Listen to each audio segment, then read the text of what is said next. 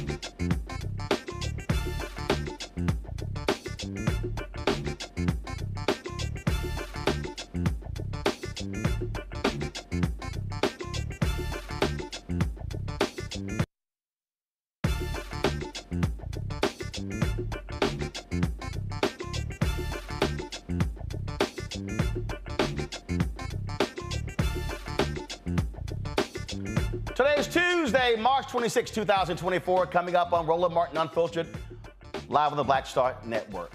Maryland rescuers continue to search for missing workers after the Baltimore bridge, the Francis Scott Key Bridge, collapsed early this morning. We will break down exactly what happened there, where 6 workers are presumed dead.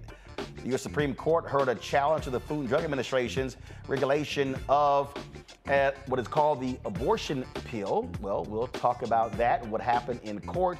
Also, we continue our focus on Tennessee State. Tonight, we'll talk with the Student Government Association president at TSU to talk about how what's happening in the legislature is impacting the student body. The cowardly white Georgia man who gunned down Ahmaud Arbery are heading to court Wednesday to ask that their hate crimes convictions be thrown out.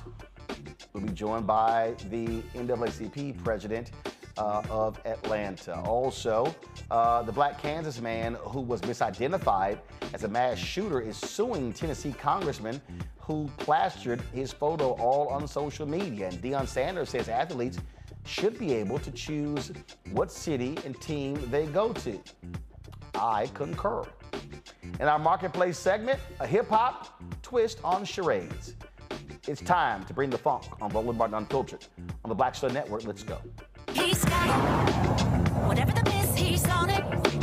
Whatever it is, he's got the scoop, the fact, the find. And when it breaks, he's right on time and it's rolling. Best believe he's knowing. Putting it down from sports to news to politics. With entertainment just for kicks, he's rolling.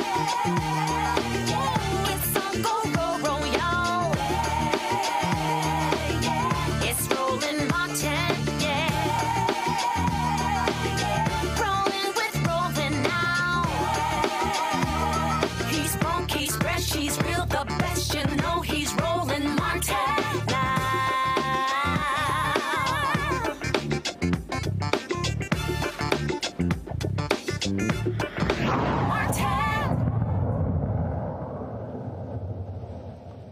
This is very much still a search and rescue mission.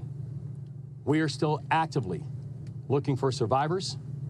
We know, and that's the pledge we've made to these families, and this is still very much an active search and rescue mission. And there is not a single resource that we will hold off on deploying. I have already authorized the deployment of everything from air, land, and sea resources to make sure that this search and rescue operation is carried out to its fullest intent. The second thing I want to remind people is that this will not be short. There's going to be a long road. There's going to be a long road, not just as we go from search and rescue. There'll be a long road as we talk about what does the future of this region, the future of the area look like. And we're going to need each and every one of you. Folks, that was Maryland Governor Wes Moore discussing the tragic circumstances that took place early this morning when a massive ship lost power and slammed into the Francis Scott Key Bridge. Now, because the ship lost power, you'll see here as it approaches the bridge, and then it runs into, you see the lights out and they come back on, it slams into the bridge, and a significant portion of this bridge actually collapsed. You see the cars going by because they sent a distress signal to folks there. That's how they were able to stop folks from being able to cross the bridge. At the time, apparently there were about 20 cars and rescue workers who were on the bridge. So if you roll the video back, what you'll see flashing lights of various crews who were, and so this is actually what you're seeing right now is actually sped up. So you see cars that are going by, and then all of a sudden, so you see that, and all of a sudden, but you do see emergency vehicles that are on that bridge. And so again, cars were traveling on that bridge. And then again, this is actually a time-lapse video. And so there's other video that shows you in real time exactly what happened with the Francis Scott Key Bridge. About 6 to 7 people are presumed to be dead as a result. The bridge collapsed. And again, they were on that bridge. The folks were not expecting that to actually happen. You've had all kind of folks out here who have been talking about, different conspiracies, things along those lines. But that's simply, a lot of that stuff is just nonsensical, what you're hearing out there. So this is helicopter video today of that particular ship. So you see exactly what's happened. And again, it is a tragic situation that took place today in Baltimore. Lots of folks, again, have been talking about what's been going on, been talking about how this has been impacted. Again, the mayor and the governor both have been talking about this situation in terms of its impact. I'm going to show you right now. This is actually not a time lapse, but you're going to see exactly when the ship hits the bridge and the bridge begins to collapse. So guys, go to my iPad, please. And so this is, you see it right here, how that bridge began to come down. So cars had been stopped, and there were emergency cars that were actually still on the bridge, and you saw them there.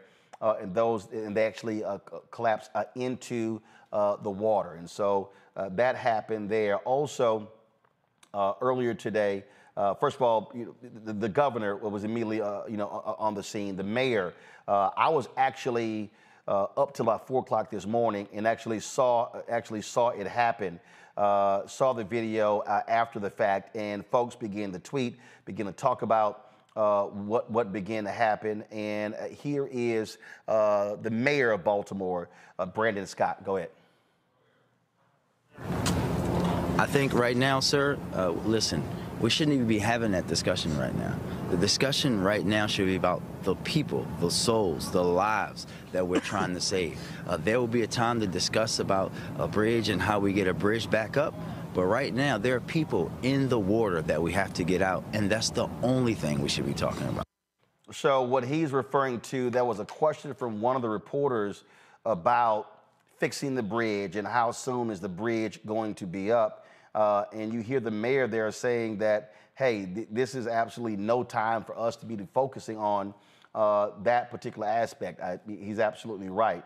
Tragic situation here. You've seen folks now talk about what this means in terms of infrastructure in this country, in terms of exactly how things have been handled. This wasn't a case, folks. This was not a case of, a failed infrastructure. This was a perfect example of a bridge being hit. And so, again, so it's interesting how when you see folks talking about this whole thing here and its impact and what actually took place. But, I mean, the reality is it was hit. This is President Joe Biden speaking about the collapse. In the region. Good afternoon. Before I leave for North Carolina, which I'm going to do in a few minutes, I want to speak briefly about the terrible incident and accident that happened in Baltimore this morning. At about 1:30, a container ship struck the Francis Scott Key Bridge, which I've been over many, many times commuting from the state of Delaware, either on a train or by car. I've been in Baltimore Harbor many times. And the bridge collapsed, sending several people and vehicles into the water, into the river. And multiple U.S. Coast Guard units, which are stationed very nearby, thank God, were immediately deployed along with local emergency personnel. And the Coast Guard is leading the response to the port, where representatives from the Federal Highway Administration, the FBI, the Department of Transportation, the Army Corps of Engineers, as well as Maryland officials and Baltimore Police and Fire, are all working together to coordinate an emergency response. Officials at the scene estimate 8 people were unaccounted for were unaccounted for. That number might change. 2 have been rescued, 1 without injury, 1 in critical condition. And the search and rescue operation is continuing for all those remaining as we speak. I spoke with Governor Moore this morning, as well as the Mayor of Baltimore, the county executive, both United States senators and the Congressman. And my Secretary of Transportation is on the scene. I told them we're going to send all the federal resources they need as we respond to this emergency. And I mean all the federal resources. And we're going to rebuild that port together. Everything so far indicates that this was a terrible accident. At this time, we have no other indication, no other reason to believe there's any intentional act here. Personnel on board the ship were able to alert the Maryland Department of Transportation that they had lost control of their vessel, as you all know and reported. As a result, local authorities were able to close the bridge to traffic before the bridge was struck, which undoubtedly saved lives. And our prayers are with everyone involved in this terrible accident and all the families, especially those waiting for the news of their loved one right now. I know every minute in that circumstance feels like a lifetime. You just don't know. It's just terrible. We're incredibly grateful for the brave rescuers who immediately rushed to the scene, and to the people of Baltimore. I want to say, we're with you. We're going to stay with you as long as it takes. And like the governor said, you're Maryland tough, you're Baltimore strong, and we're going to get through this together. And I promise we're not leaving. Here's what's happening now. The search and rescue operation is our top priority. Ship traffic in the Port of Baltimore has been suspended until further notice. And we'll need to clear that channel before the ship traffic can resume. The Army Corps of Engineers is on the spot and is going to help lead this effort to clear the channel. The Port of Baltimore is one of the nation's largest shipping hubs, and I've been there a number of times as a senator and as a vice president. It handles a record amount of cargo last year. It's also the top port in America for both imports and exports of automobiles and light trucks. Around 850,000 vehicles go through that port every single year. And we're going to get it up and running again as soon as possible. 15,000 jobs depend on that port. And we're going to do everything we can to protect those jobs and help those workers. The bridge is also critical for travel, not just for Baltimore, but for the Northeast Corridor. Over 30,000 vehicles cross the Francis Scott Key Bridge on a daily basis. It's virtually, it's one of the most important elements for the economy in the Northeast and the quality of life. My transportation secretary is there now. As I told Governor Moore, I've directed my team to move heaven and earth to reopen the port and rebuild the bridge as soon as humanly possible. And we're going to work hand in hand with the support of Maryland to support Maryland and whatever they ask for. We're going to work with our partners in Congress to make sure the state gets the support it needs. It's my intention that the federal government will pay for the entire cost of reconstructing that bridge, and I expect the Congress to support my effort. This is going to take some time. The people of Baltimore can count on us, though. to stick with them at every step of the way until the port is reopened and the bridge is rebuilt. You know, we're not leaving until this job gets done. Not leaving until then. So I just want to say God bless everybody who everyone harmed this morning and their families. And may God bless the first responders, who many of whom risking their lives. And the reason I'm not going to take a lot of questions, there's remaining issues that are open that we got to determine what's going to happen in terms of the rescue mission and the like. But Do you plan to go to Baltimore, sir? And if so, how quickly? I do, and as quickly as I can. That's what you said the federal government's also going to pay for the repairs. I'm just curious. This was a ship that appears to be at fault. Is there any reason to believe that the company behind the ship should be held responsible? And then also, you mentioned... That could be, but we're not going to wait for that to happen. We're going to pay for it to get the bridge rebuilt and opened. What did you make of Israel's decision not to attend this meeting this week? Oh, I don't want to get into that. We're going to have plenty of time to talk about Rafah. You mentioned the port. Can I ask about cars? About the port. Thanks, everyone. Thank you, Preston. Thanks, everyone.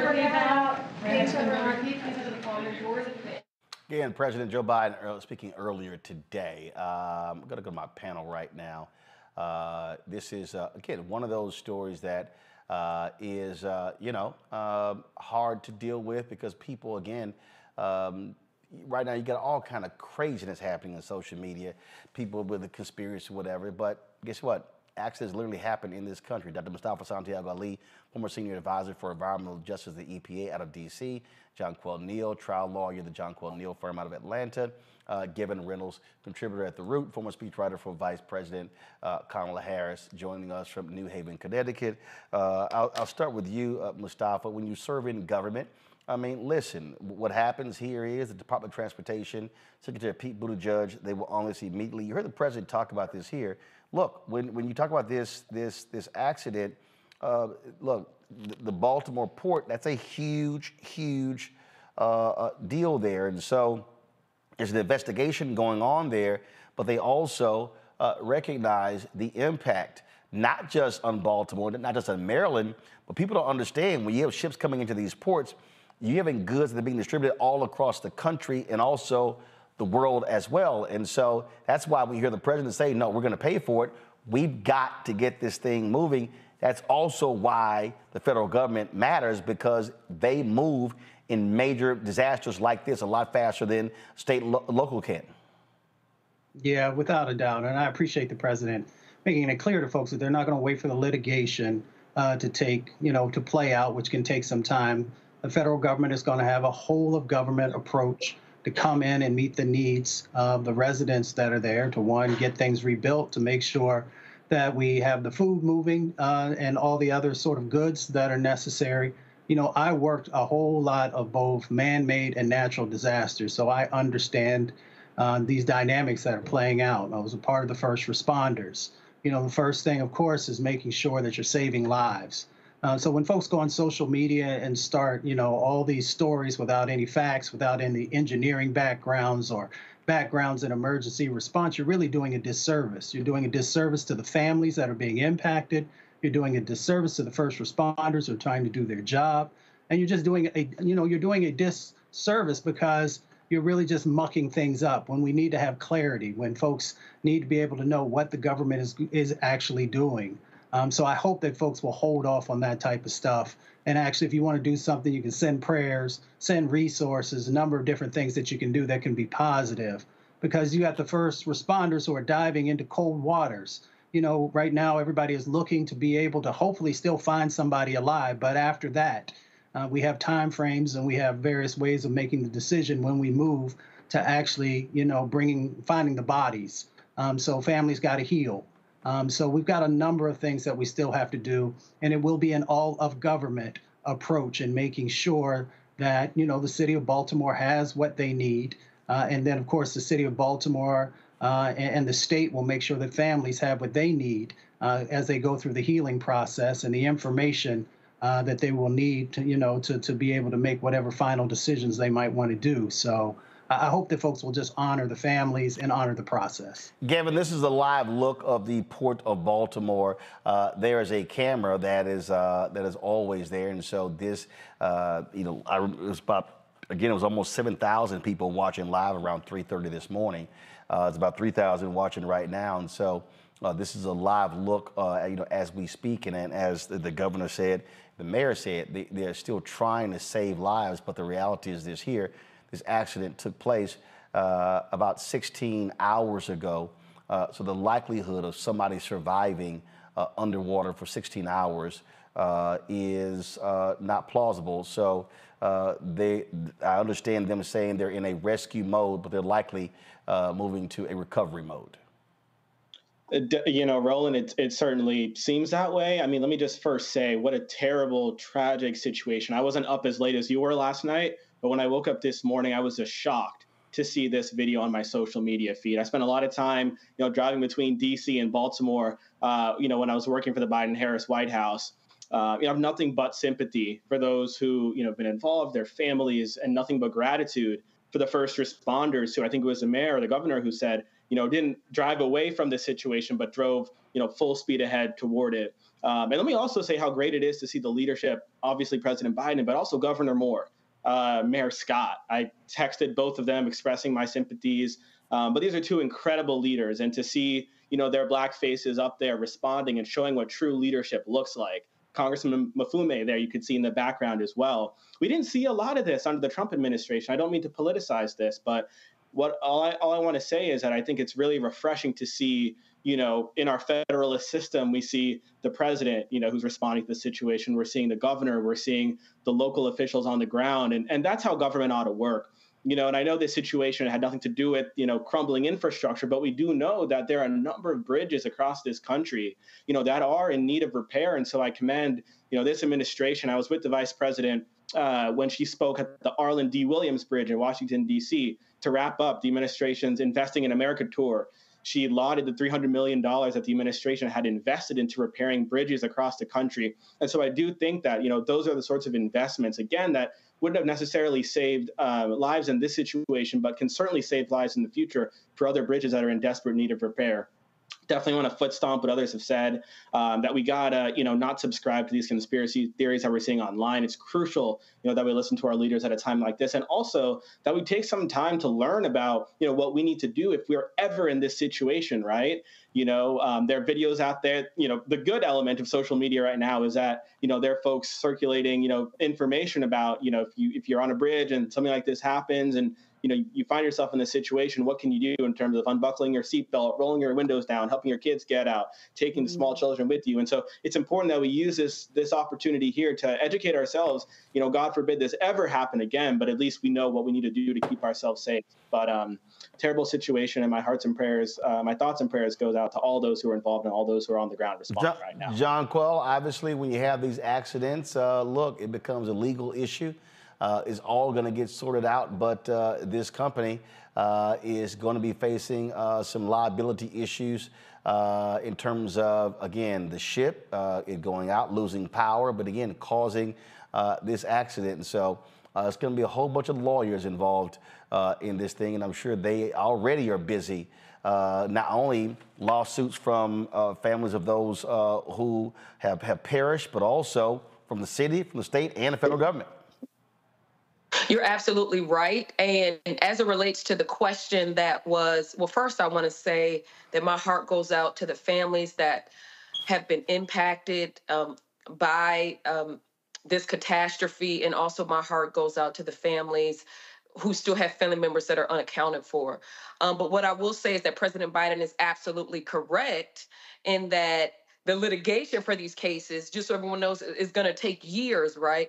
I mean, lawyers, of course, we would be getting involved very boots on the ground very early. However, litigation, and certainly something of this magnitude, is going to take years and years to play out. And in addition to suing the shipping companies, as well as the local governments, and also, for the families that do or will perish as a result of this catastrophe, bringing those wrongful death suits and just holding them accountable. These kind of accidents do happen, but there's nothing that can replace the loss of life. Absolutely. So we're going to continue to cover this and give you more details. Folks, coming up next, Tennessee State University students are putting pressure on the Republican-controlled legislature to stop them from gutting their board of trustees. We'll talk to the student government president next. Also, Diddy's attorney responds to yesterday's raid on his homes in L.A. and Miami. We'll show you exactly what he had to say as well. You're watching Roland Martin Unfiltered right here on the Black Star Network.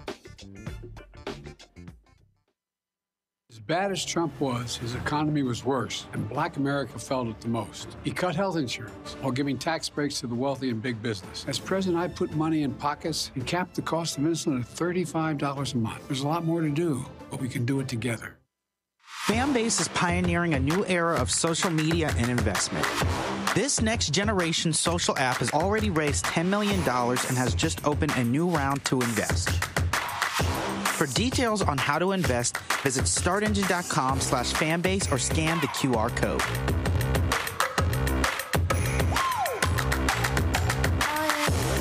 Another way we're giving you the freedom to be you without limits. On a next, A Balanced Life with me, Dr. Jackie. People can't live with them, can't live without them. Our relationships often have more ups and downs than a boardwalk roller coaster, but it doesn't have to be that way. Trust your gut. Whenever your gut is like, this isn't healthy, this isn't right, I don't like the way that I'm being treated. This goes for males and females. Trust your gut, and then whenever that gut feeling comes, have a conversation. Knowing how to grow or when to go. A step-by-step guide on a next, A Balanced Life on Black Star Network.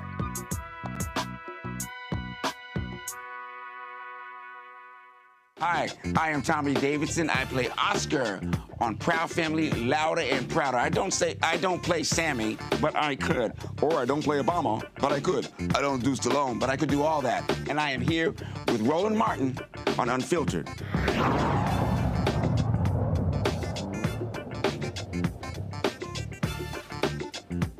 I'm ready. Folks, on Thursday, the Tennessee legislature, the House is going to take up a bill that could impact the makeup of the Tennessee State University Board of Trustees. The Senate last week passed a bill getting rid of the entire board, yet the House bill could very well change. That could be anywhere from the governor appoints 3 to 4 of those members. Well, as a result, you are seeing so many people involved in this, students, alumni, faculty, others, are all focused on what is going on here, trying to make it clear that the state's only public HBCU must be better served by the legislature. Now, keep in mind, a couple of years ago, it was announced that the state had underfunded Tennessee State to the tune of $500 million. Well, Tennessee State has had an explosion of a student population over the past several years. When Tennessee State began to ask for half of that money, all of a sudden, the state began to ask different questions. And they weren't concerned about these issues before they asked for that money. Now you have President Glenda Glover, who's already announced her retirement. The board is in the midst of finding a new president. Now they're talking about getting rid of the whole board. Darrell Taylor is the president of the Student Government Association, Tennessee State University. He joins us right now. Glad to have you on the show, Darrell. So, you know, this has been, in many ways, a group effort. You've had state senators, House members, students, faculty, alumni, other groups. So a lot of people have been involved in raising the awareness of what's been going on here at Tennessee State. This effort to get rid of the board is the latest issue. Before, I mean, so it's been one thing after another, really over the past 15 months.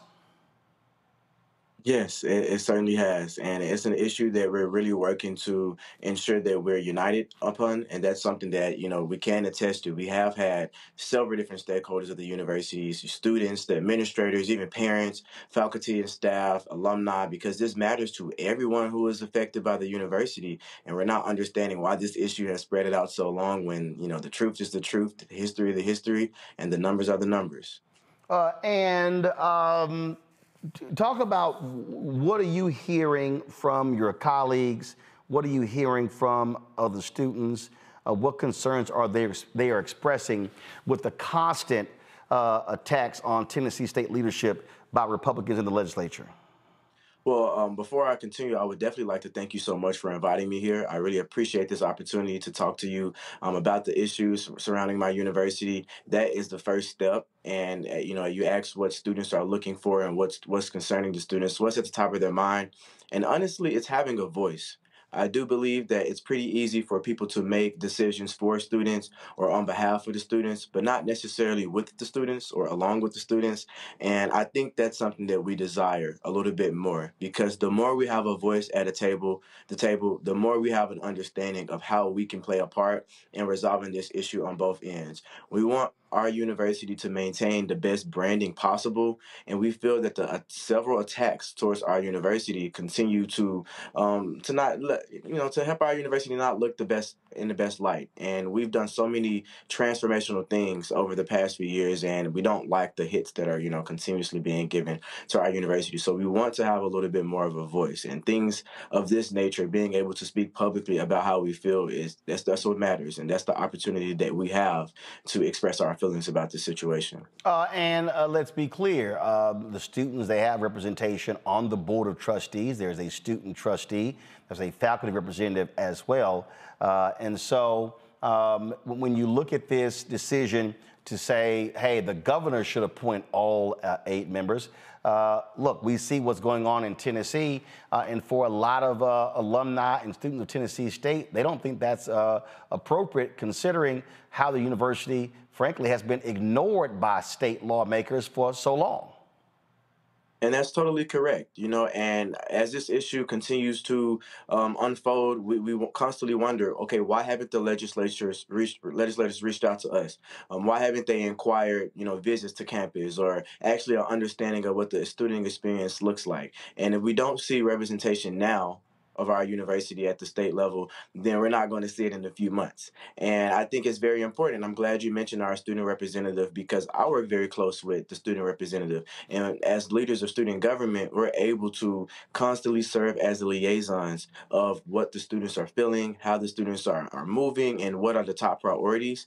And without us having those opportunities to essentially network or have a relationship with our board, you essentially you take away the power from the students. And this is the same for faculty and staff and their representation on the board. I think it matters for us to decide who governs us. It allows us to have a more fluent way of communication and running the university. And we don't feel that it makes a lot of sense to us that we have people governing our institution who we have no idea, who they are, what they represent, or what their priorities could be. This here is the current Board of Trustees. You see Dr. Deborah Cole, Stephen Corbell, Van Pinnock, Dr. Richard Lewis, Pam Martin, Obi McKenzie, Andre Johnson, Dr. Joseph Walker, and the faculty trustee is Dr. William Johnson. Sean Wimberly is the student trustee. And so those are the 10 members of the Board of Trustees. And again, what the Senate what they would do is the governor would appoint 8 of those folks there. One of the things that is happening, we're going to actually be in Nashville on Monday. There's going to be a news conference taking place at 11 a.m. On Monday. You, as well as and other students, have invited us in to participate in this. And the thing here, this here, folks, is the graphic right here that we're going to be distributing. It's really hot off the press. This is taking place at 11 a.m. Central Standard Time in the rotunda of the Tennessee State Legislature. We are going to be live streaming this on the Black Star Network. In addition to that, we're going to be broadcasting live from Tennessee State in a town hall on campus. And so, Darrell, all students and faculty, everybody is welcome to come on out. The community is welcome to come as well. I'm waiting to get from my producer and from TSU the location of that. It's going to be very similar to what we did when we went down to Bethune-Cookman, because we want to hear from all the different voices. And like I said, there are a lot of people involved, but I want people to understand this here. And so these are the issues that we're going to be talking about at the news conference and also in our town hall here. Call on Tennessee governor and legislature to stop the unfounded and overreaching attacks on TSU. Go to my iPad. Mobilize alumni and supporters to defend HBCUs. Call on all people of goodwill to challenge attacks by extremists. And so we got to actually, that I edited this earlier. That still has not been fixed. So extremists will be corrected before we send it out. In state legislatures towards HBCUs around the country, demand equitable funding after years of underfunding and mobilize voting power to challenge state legislatures. So, Darrell, here's the thing that people don't understand, and that is this issue with Tennessee State is not just about the Board of Trustees. This legislature found $1 billion to give to the Tennessee Titans for a new stadium, yet they owe Tennessee State $500 million of being underfunded. So to complain about dormitories, to complain about facilities, when you've underfunded the school to the tune of $500 million, that's actually shady and it's a joke. That's one. But the other thing is this here, is that you have land grant institutions. Tennessee State is one of them.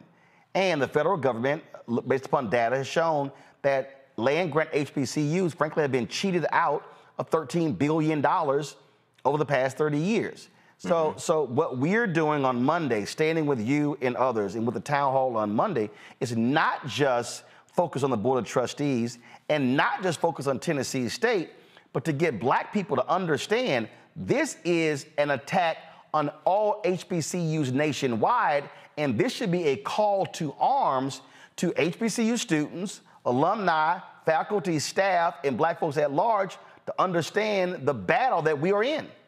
Right.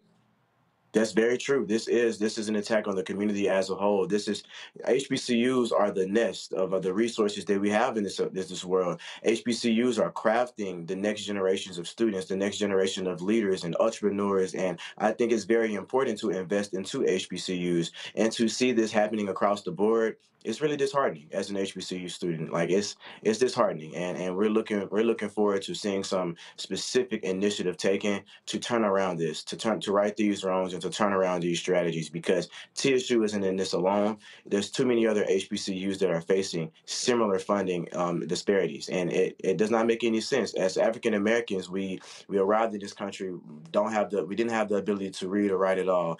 Then we gained that right, but not with the amount of resources or with segregation involved. And now, we have full and equal rights, but we still aren't being invested into financially or with resources or just with simple respect and allowing us to have dignity and integrity as a body of students. And I just don't appreciate that. So I'm hoping we can really talk about some things Monday, and we can really get the ball rolling on what our community can do to turn around these disparities. Questions from my panel. John Quell, you're first for Darrell. Yes, and thank you so much for being here. Of course. I was able to read up a bit that there was a housing crisis with some of the students there. What has been, number one, what alumni engagement has been involved in assisting with housing? What are some of the opportunities or things that the university has done to assist with housing? And how, in addition to the forum that is next week, can you get more engagement to assist with this housing crisis for the students? Thank you. Thank you for that question. So very fortunately, our university was pretty quick on resolving the issues around housing. So all of our students are currently good. They're good. They're housed. I would say during that issue, I think HBCUs across the country faced the influx of students just because we are valuing ourselves a little bit more in our community, the need for us to invest into ourselves and to each other. So I think that was something that was across the board as far as the influx of students. But, we work to accommodate with investing into new off-campus locations. And then, of course, with the growing economy and just the growing rates of inflation within the state of Nashville, it's a little bit harder for college seniors to find housing, or college juniors even. So that's something that our alumni has been kind of bouncing in on, just having opportunities for us to understand how to get into the housing market and make sure that we are able to, have a smooth transition even after we graduate. So we're wanting to make sure that all of our counterparts are tapping into each other so that we are doing the best that we can to remain on one accord, because, we're glad that we've been able to correct some of those things that went wrong with housing, and we want to make sure that we are able to expand so we can accommodate students. And that's back to the funding, right? Because if we were given the proper amount of dollars, maybe we could have initially built more dormitories for students to be housed, and we can continue to grow our enrollment and be able to support so many more students with the TSU experience. Gavin?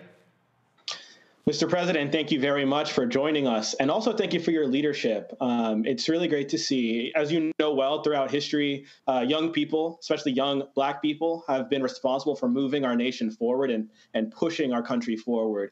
Right there in Tennessee, folks like John Lewis, Diane Nash, both who attended Fisk, in Nashville, and obviously, right now, the Justins, Justin Pearson, Justin Jefferson, who are doing the same thing. And Roland, quote me, check me here. Dr. Greg Carr, who appears often on this show, I believe was student body president at TSU back in the day. Exactly. And so, Mr. President, I'm curious how you draw inspiration from the rich legacy of the young leaders and young activists who have walked, the path that you're walking right now. And also, how are you and your other, classmates and fellow leaders taking care of yourselves? I would say first and foremost, and I appreciate that our history is out there, that, you guys are aware of some of the dynamic and great things that our student leaders have done in the past, and as they continue to advocate post-their enrollment here at TSU. But I will be, completely honest, that has really motivated me. It has really given me the confidence, and it's really allowed me to say, okay, I'm a student and I have the power to speak up for change. And that's something that I wouldn't be able to say I would walk directly into that if I didn't have an example of that, right? And I think that's very important to see people of my color advocating for better resources for our community, because it lets me know that we're not in this alone, and we must be united, and we must stand up and join them. So I want to thank the TSU legacies for standing that standard, and I even want to thank the members of the legislature that are helping represent our community, because that matters, and students need that level of support. And I would say during this time, students are, very confused. They're very lost. We're wondering why these decisions are being made, why so harsh, what do they mean, why is this situation, continuing to drag on and on and on, when as students, we know that we have money that could be pouring into our university that has not been. So I think that's where we're at, and we're wanting to kind of have some stability in how we're dealing with these things. And we want to be able to hear directly from legislatures as far as their tangible plans to enhance our university. Mustafa? Brother, I'm so proud of the work that you're doing. I have lots of questions for you, but I'm going to just stick with this one. There's an old quote that talks about, it's not the voices of our enemies, but the silence of our friends. I'm curious, which friends are standing up and supporting you? Are our major Black organizations and allies who say they're allies to our community, are they showing up? Do you need more from them, or do you have enough? I would say Black Voters Matter. I would say we have a Save TSU Community Coalition, and then our chapter of the NAACP. We've been working pretty hard to, remain engaged on this issue. I do want to appreciate, those entities. I definitely say we certainly need more because of how big. Darrell, when you say our chapter, you mean the campus chapter or the Nashville chapter?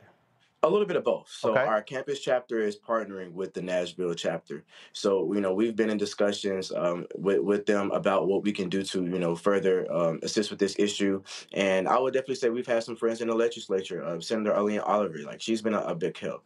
And we want to make sure that, we're continuously pouring in to different buckets of support systems so that we can maintain that stream of support and we can continue being united as we progress. But I would say when this issue first came along, this is a national crisis, so it should be represented at a national level. And that's something that I've been really intentional on throughout my term as president, which is to make sure that this issue is being escalated further and further. So we certainly need more support. All hands on deck. Anyone who would like to see our HBCUs be supported should be advocating for this issue.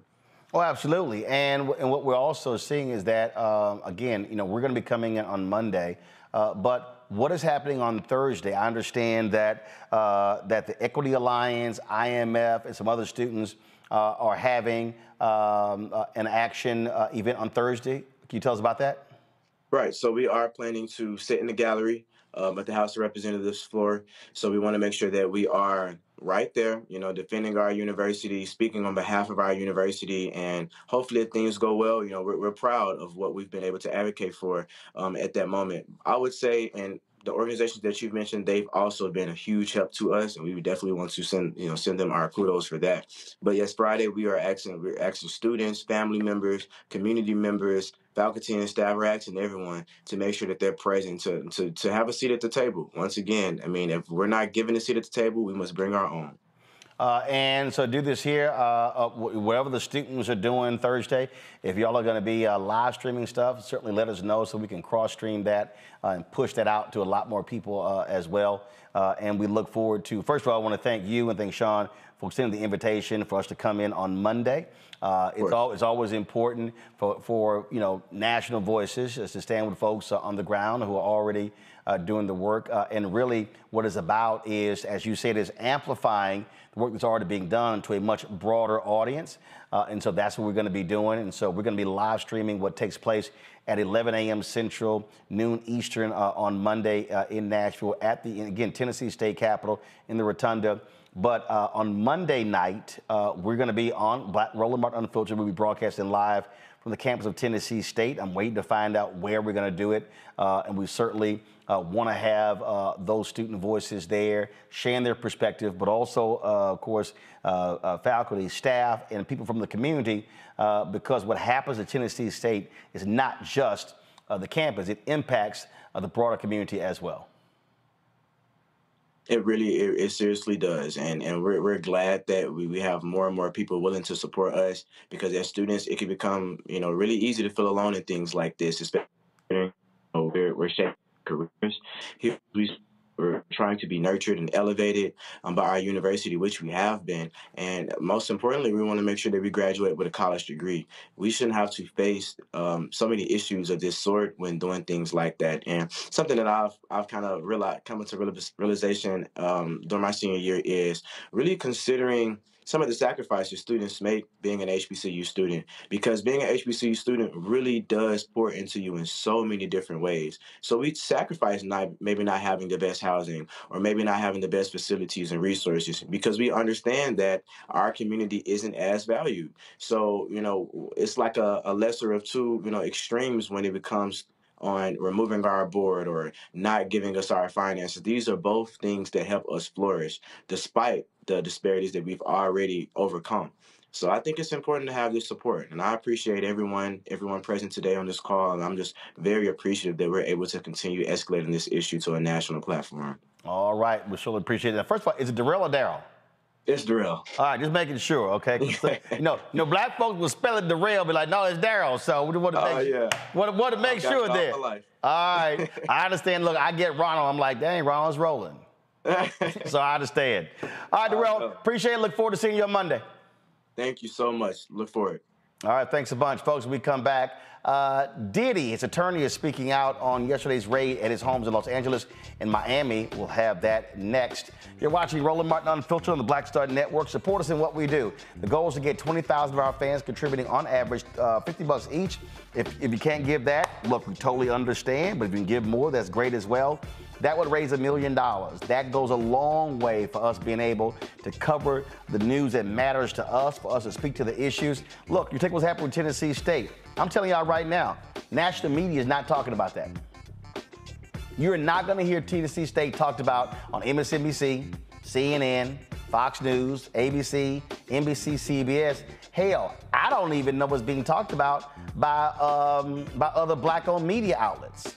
Well, we are. And so when you support Roland Martin Unfiltered and the Black Star Network, you're supporting a black-owned media outlet that cares about the news that impacts our community. Folks who give during the show, I will give a personal shout out. And so you can give, you can send your check and money order. P.O. Box 57196, Washington, D.C., 20037-0196. Cash App is $RM Unfiltered. PayPal are Martin Unfiltered. Venmo is RM Unfiltered. Zelle, Roland at RolandSMartin.com. Roland at RolandMartinUnfiltered.com. We'll be right back. Terry and I, we couldn't play in the white clubs in Minnesota. It felt like such a, strength through adversity type moment that I think black people just have to go through. We have to figure it out. You know, right. we make lemons out of lemonade. But there's a reason we rented a ballroom, did our own show, promoted it, got like 1,500 people to come out. Clubs were sitting empty. They were like, "Where's everybody at?" And they said, "They're down watching the band you wouldn't hire." So it taught us not only that we had the talent of musicians, but we also had to have the talent of entrepreneurship. It wasn't like a seat at the table. It's like, no, let's build the table. That's right. We got to build the table. And, that's right. And that was the thing. And of course, after that, we got all kinds of offers. Of course. Right, to come play in the clubs. But we didn't do it. You're like, no, we're good. No, we're good. We're good. And that's what put us on a path of national. And of course, when Prince made it, then it was like, okay, we see it can be done.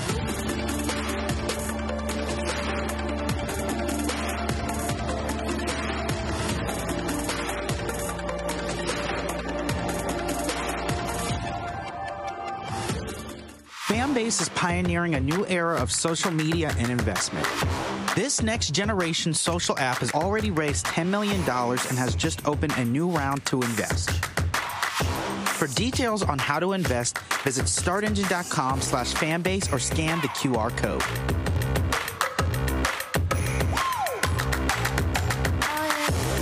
Another way we're giving you the freedom to be you without limits.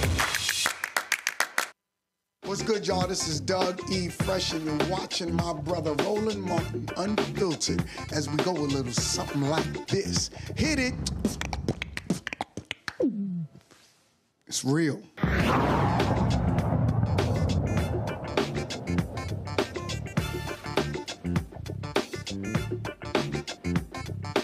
Folks, on Wednesday, the three white men who were convicted of murdering Ahmaud Arbery will be asking the 11th Circuit U.S. Court of Appeals to throw out their hate crime convictions that were returned by a jury in a trial in Brunswick in 2022.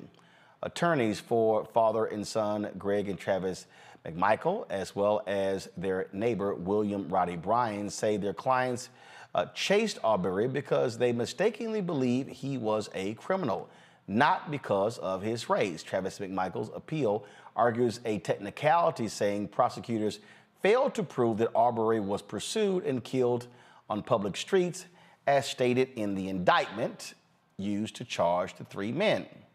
Prosecutors say it was Arbery's race that influenced the defendants to consider Arbery suspicious. Joining us now is the president of the Atlanta chapter of the NAACP, but also of the Georgia State Conference, Gerald Griggs. Gerald, glad to have you here.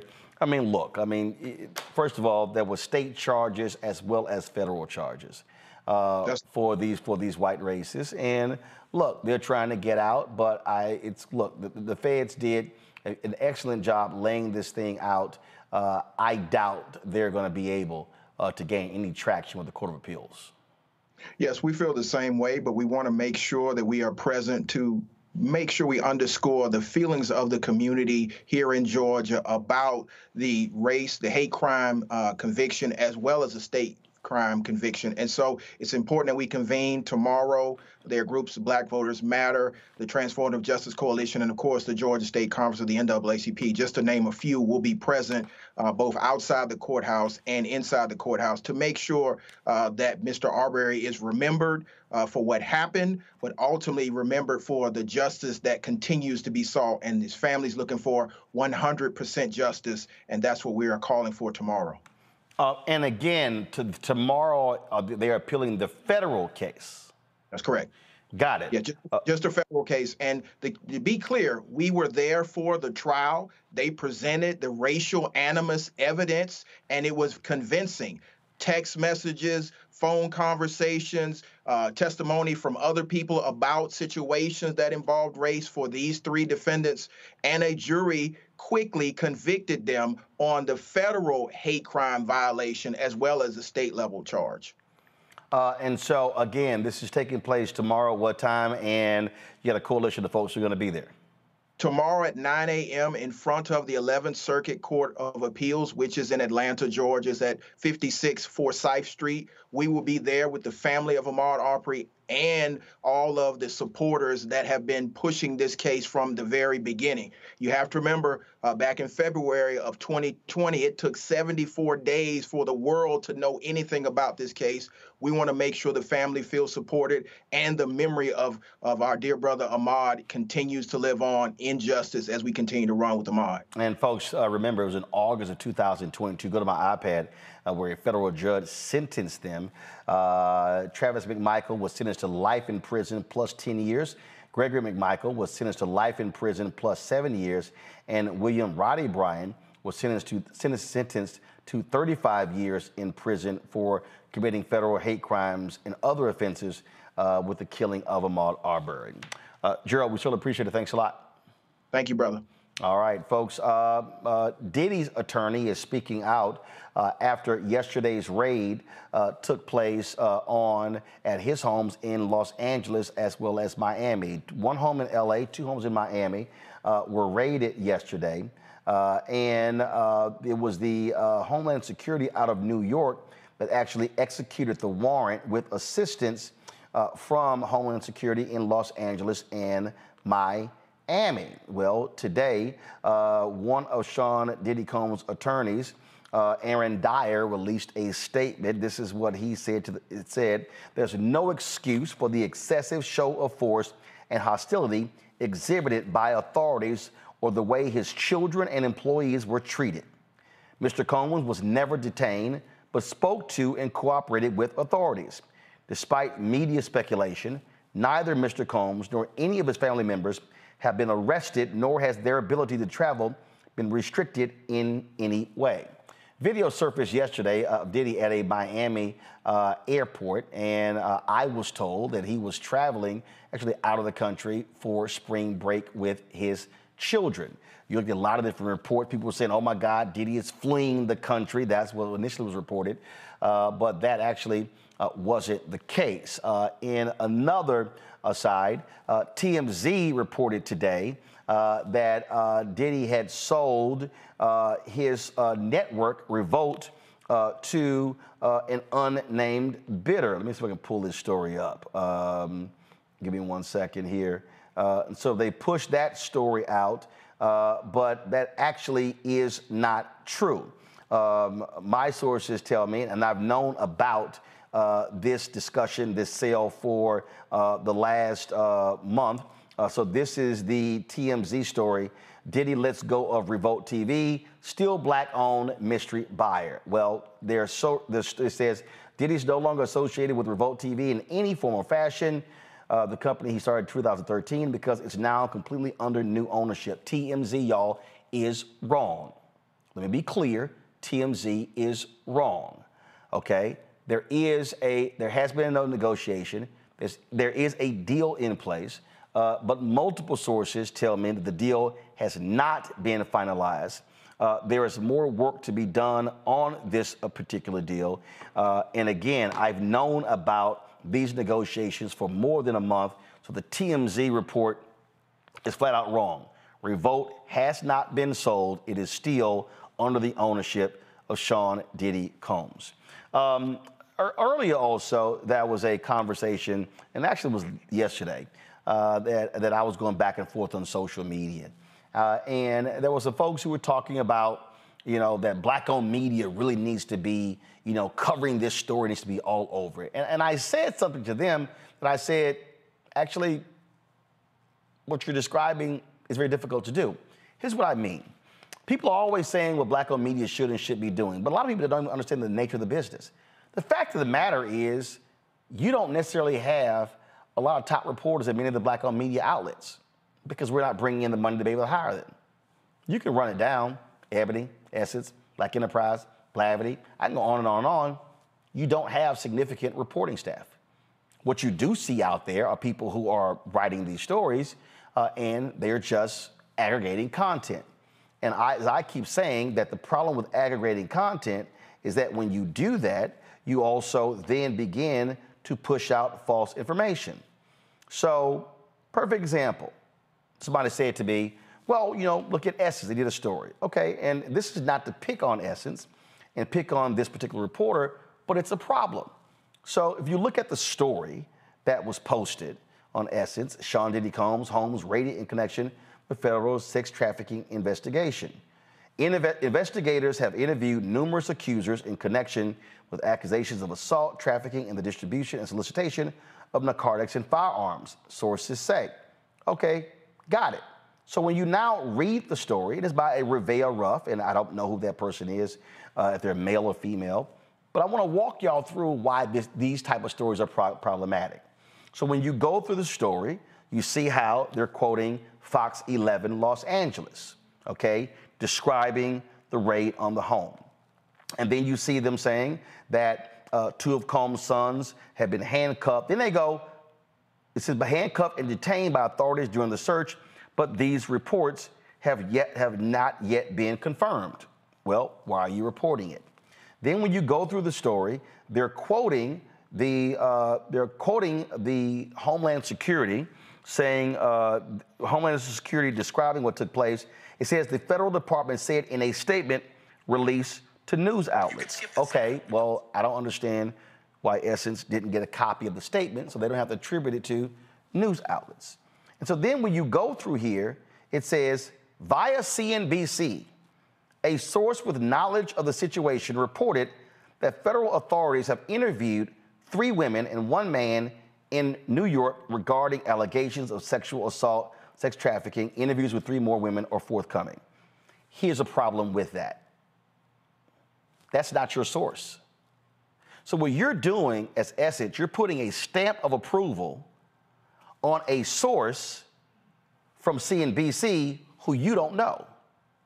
You don't actually know if this is true.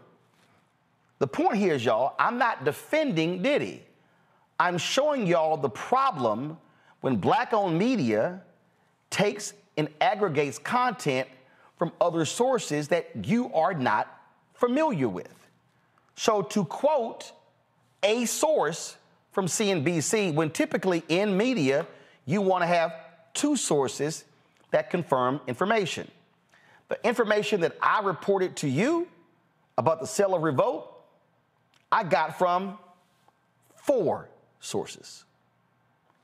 4. Not 1, not 2, not 3, 4. So then when you go through this story, you sit here again, you see them talking about the Cassie lawsuit, blah, blah, blah, blah, blah, blah, blah, blah, the lawsuit. Then this is the problem for me. You see, they quote the attorney for Cassie. He said in a statement via CNBC. And that's it. Nowhere in this story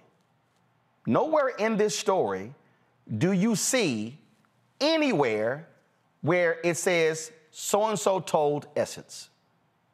Nowhere in this story do you see Essence call Diddy or reach out to Diddy and his representatives to get comment on the story.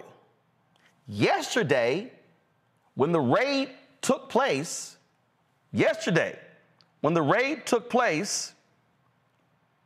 again, we're following the story. What's my first instinct? Call Diddy.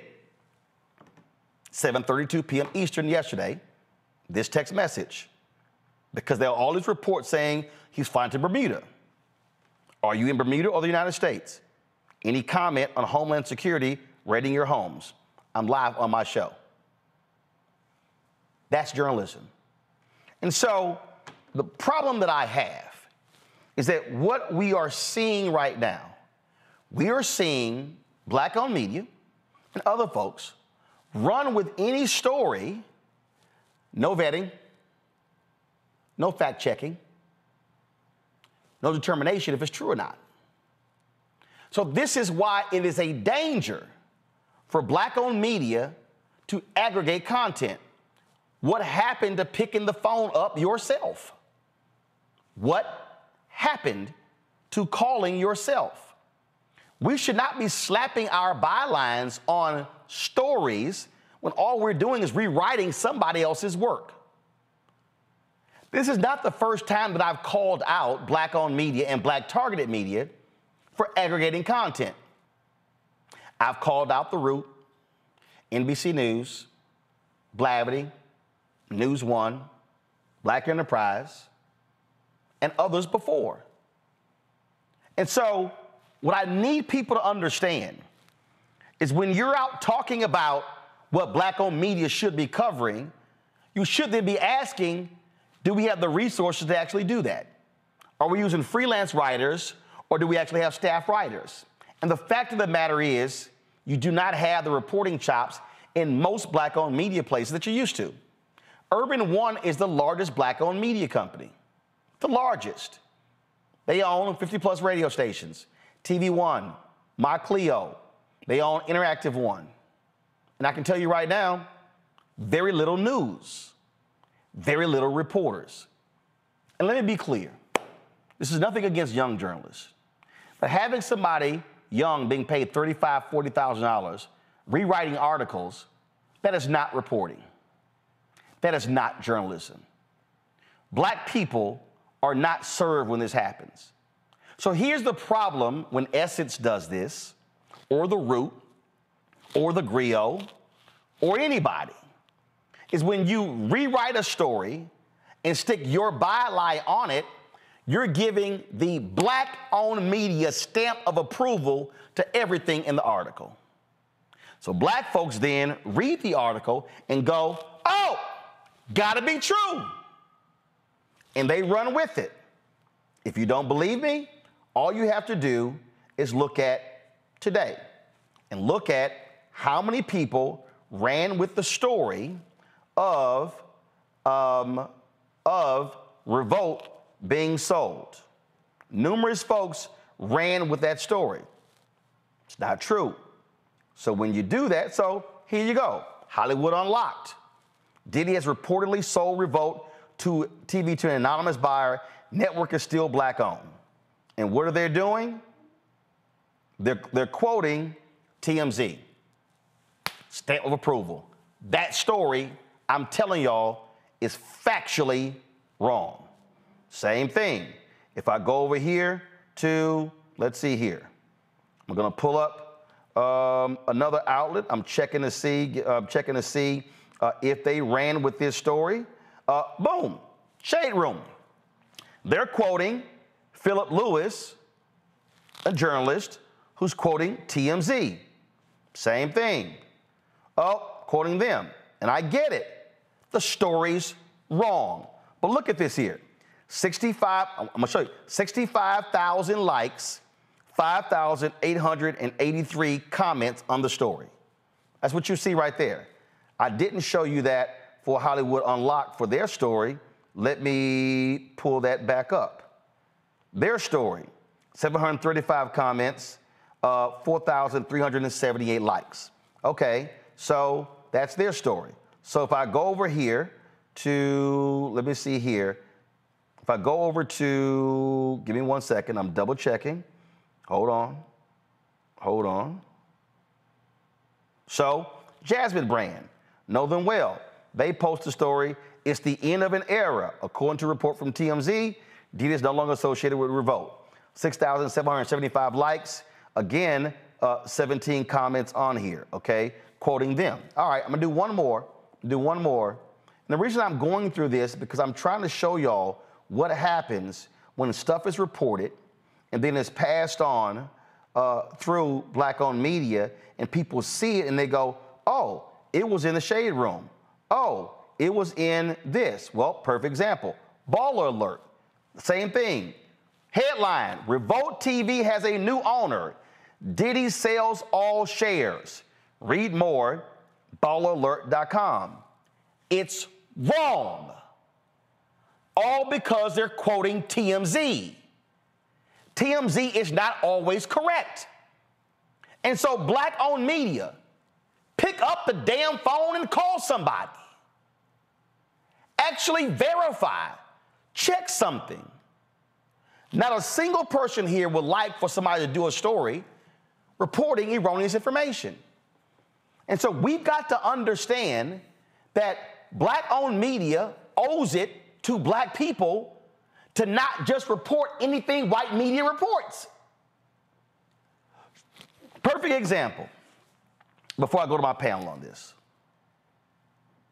The Washington Post did a story that essentially said that Tamika Mallory, Carmen Perez, Bob Bland, and Linda Sarsour had been run out of the Women's March. It wasn't the case. They were term limited. They couldn't run again. They didn't get voted out. They didn't resign. They were term limited. But guess what happened? News1.com, Blavity picked the story up. I saw it and I called both of them saying, take that shit down. It's wrong. How can you be a black-owned outlet and you don't try to call Tamika or Carmen or Bob or Linda? I remember the Washington Free Beacon wrote a story about Biden administration hand out crack pipes. It was a BS story. Black Enterprise rewrote it. I emailed the ownership and the editorial leadership of Black Enterprise saying, your story is wrong.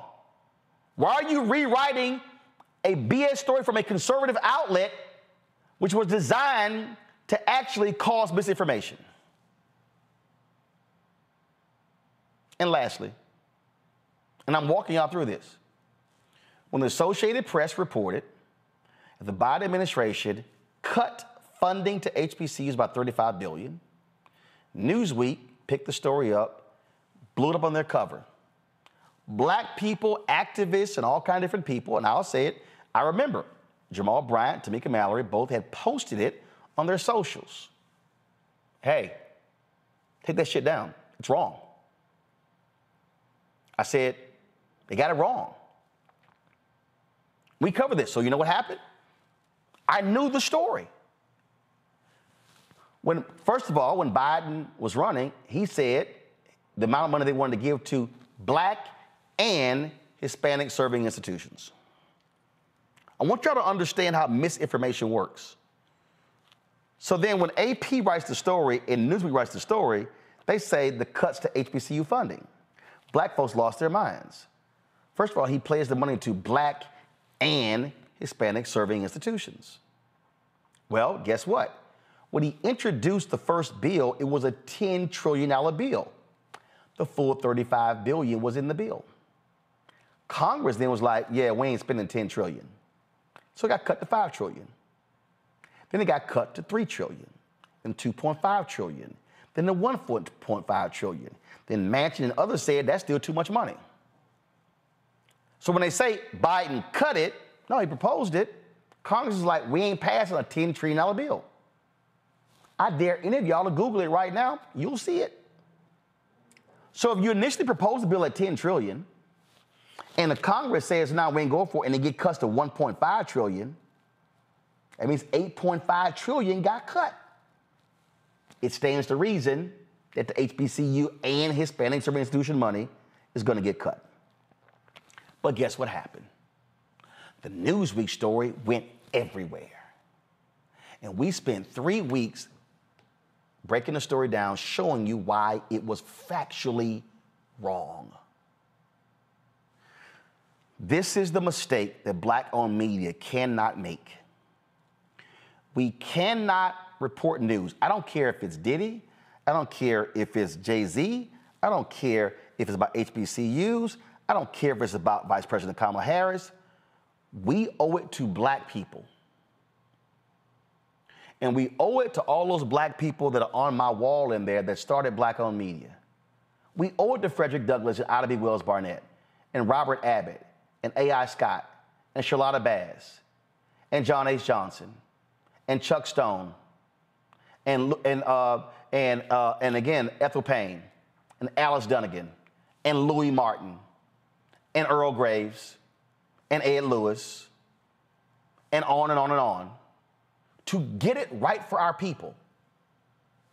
We cannot be repeating what white media says and take it as fact.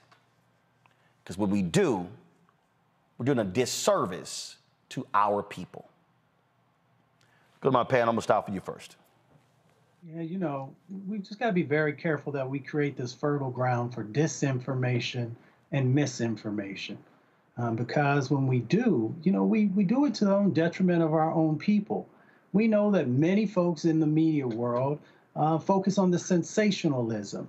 And well, many folks will do anything for likes and retweets and all these other types of things, even sharing information that they know is false or that they haven't verified. So we just have to be very careful, especially in the time we're living in, because there are those individuals who will feed that misinformation so that they continue to deconstruct our communities, both our trust and the set of actions that we need to be able to move forward in a positive direction. John Quell? To add to what was just said, it's interesting that with all of the blogs and a lot of the Black-owned media, not only is it just about the likes and the comments, but it's also just about who can get the most followers, and also, just wanting to report the scandalous nature of something. Even if we can get back to reporting what are the actual facts that are going on and not trying to sensationalize or scandalize everything. And furthermore, that goes back to Cardi B, right? Where she had to sue Tasha K, I believe that's her name. Yep. And she sued her for defamation. And won $4 million. Yeah, and I think it was $4 million. And then after that, and then who followed suit behind her was the comedian Kevin Hart. He then sued her. So also, not only do we need to be careful to report facts, right? And to protect our community, right? Because media is one of the most powerful tools that exists. It shapes the entire world's perception of us and our community. It was $3.4 million, not $4 million. Go ahead. And furthermore, when Black-owned media, when you are calling to get the facts of our own stories, don't try to extort the individuals either, because then that precipitated Kevin Hart then suing her because he was given some demands that if he didn't pay a certain amount, that this story was going to air. So don't do that either, right? But all I want, and again, when I did last night, that I was trying to walk people through, because it was hard for a lot of people to understand it. And also today, I was trying to walk them through the economic reality. I was trying to walk them through what happens economically. I was trying to explain to them when Congressman Eleanor Holmes Orton had the General Accounting Office do a report over a 5-year period. The federal government spent $5 billion on advertising. In that 5-year period, Black-owned media got $51 million of the $5 billion. Let me slow that down. I need everybody to understand. Over 5 years, 2012, 2017, I need everybody to understand. Here's the deal, Gavin. Gavin, $5 billion was spent on advertising by the federal government. Black-owned media got $51 million out of the 5. All Black-owned media combined, as everybody, got $51 million out of the $5 billion. Congresswoman Joyce Beatty came to me and she said, we come out on a CBC meeting, there's nobody in the black press out there. I said, Congresswoman, we can't afford to pay somebody $75,000 to $100,000 to cover Congress. I said, but if $1 billion is spent every year with Black-owned media, and Black-owned media got 10% of that money, that's $100 million. Let's say we got 2% of the 10%. Let's just say 2% of the $100 million. It's $2 million. I've said it. With the recent layoffs of BuzzFeed News, of The Messenger, LA Times, Wall Street Journal, Vice, I could hire a newsroom staff. I need everybody listening. With that $2 million, I could hire a newsroom staff of 10 top-notch reporters that would be the baddest black news staff in America. If just us, if we only got 2 million of the 100 million. In the business, $340 billion was spent last year. Today, in New York, last 2 days, yesterday, today, tomorrow, Magna, major ad agency, they're having their upfronts. It's supposed to be their diversity upfronts. Now, let me explain. We kicked the thing off with a black-owned collective. Then they went from black-owned media to diverse-owned media. So now everybody up there presenting. We were told that, oh, no, they're not going to be presentations. It's going to be these panel conversations. My guys at Urban Edge Network there, it's presentations. Were we invited to present? Nope. We weren't. Who controls the money? The agencies do. 24 years ago, BET was sold, Gavin, for $2.4 billion, the assumption of $400 million in debt, for $2.8 billion. Black-owned media was getting 1% of all ad money in the year 2000. 24 years later, it's 1%. So what I say to black people, if we're going to be sitting here talking about what black-owned media should be covering, then we need black people saying, let's fight for the money. Let's challenge these companies when it comes to the money. Let's challenge Magna and every single company that they represent to ensure that they are providing funds and advertising dollars to black-owned media. This, Gavin, is why we can't hire staff. It's because we are not getting the resources that white media is getting, and we're making do by rewriting other people's stuff.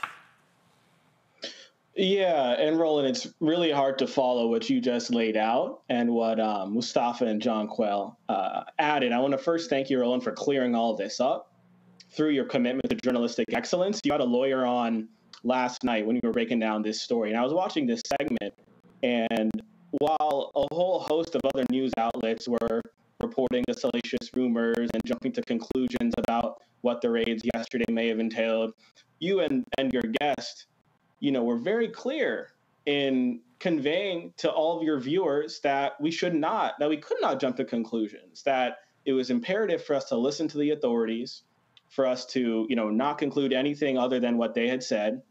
And so I want to thank you for doing that. And I want to thank you for refocusing this conversation to where I think it ought to be, right? Which is on the money, on the resources. And there's such clear parallels to the conversation we were having earlier, and to the conversation you had last week, the ongoing conversation about the underinvestment in HBCUs, right? Yep.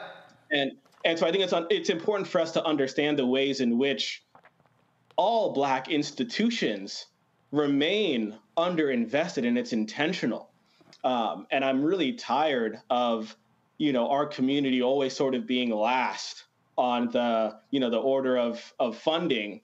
I think it's a call to action. It should be a call to action. I think we're going to be talking to an entrepreneur later tonight who's launched a toy business right in the Midwest. And so I think it should be a call to action even for us in our community to remember we got to start businesses so that we can go to Black-owned media and we can pay for advertising, because we're not just going to be able to rely on the goodwill or good nature of those outside of our community. So I think it's important for us to remember that too. But when it comes to this, when it comes to HBCUs, when it comes to so many other Black institutions, I'm just tired of this underinvestment. And that's me sitting here saying this for you, Roland. I cannot imagine the what you have overcome in building out your platform. And I want to just thank you for giving us this space to talk about this issue and so many other critical ones that other outlets are not covering. And it goes back to what John Quell and Mustafa were saying, which is we live in this 24-hour news cycle. We live in a culture in which collectively we all just kind of don't want to read, right? We see these snippets on social media. We hear these sound bites. The media latches onto that sensationalism. And as a community, we have come to distrust, right, the mainstream media in a lot of ways. And so we then turn to the Black media, and we have such trust in Black media. Again, same can be said about our Black institutions, HBCUs, Black doctors, right? All of these different institutions. And so, as you said, right, Black media owes it to our community to make sure that we don't cut corners when it comes to our journalistic standards. But of course, like you said, this all comes down to the money. And I'm tired of our community settling for scraps. Well, I just, the thing for me, and I'm going to show y'all something in a second. The thing for me, Mustafa, that, again, and I take this personal, is that we have to understand when we post it, people believe it. So you got to be careful reposting something that, or putting your bylaw on and aggregating and putting it up in the Washington Post. I don't care if it's the Washington Post or the New York Times or Wall Street Journal. They can get it wrong too. And that's the point. People are trusting us. And so this is not about, oh, hey, my sources got me the information about the seller revote, but it's a perfect example. What is being reported is wrong. The sale is not final. It's wrong. Facts matter. As you said, we are trusted voices. We are ambassadors in many instances to our communities, and of course others are as well. And when we don't live up to the hashtag Black Excellence, then we're doing a disservice to our people. We're doing a disservice to our community, and we are allowing those who would continue to try and deconstruct our communities, to dismantle our communities, and to make sure that our communities are not moving forward in a direction that is going to be helpful. We're helping them to be able to achieve their aims and their goals. So we have to check everyone. We got to double, triple check, the information, but we also got to be mindful of how we're sharing that information and how it will have impacts inside of our community. So we have a lot of work to do, and I hope that folks, as was shared before, actually start to read. I know you're tired. I know you're trying to put food on the table and keep the lights on, but we've got to make sure we're doing our own due diligence to make sure that what is being injected into our communities is something that is helpful and not something that will continue to hold us back. Final point on this that I need to address right now, and you heard me say it earlier, that Magna Global they've been having their equity inclusion upfronts. Now, when we started this thing, this Black-owned media collective, we were very clear. We were talking Black. We were not talking everybody. But what you've seen how this thing is morphed into, oh no, it's equity, it's everyone. In fact, I'm sitting here, I'm going through emails right now, and I'm looking when we first started this, and I'm looking at emails going back to 2021 when they had their media day. And and so it was like, their media equity up front. 2021. Do y'all realize that it'll be 3 years? It'll be 3 years in March or May. We haven't gotten a single dime from a Magna Global client. But I want to show y'all what happens when we focus on Black-owned and then how they try to shift it to put everybody in the same category. This is the video on Magna Global's Instagram page right now. Watch this.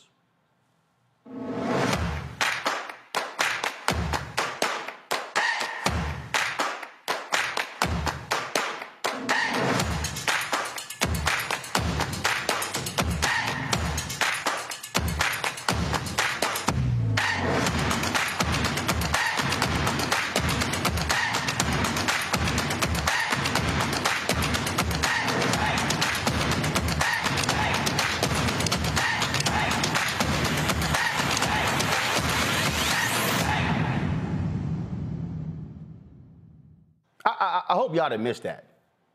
Did y'all see the key thing right there?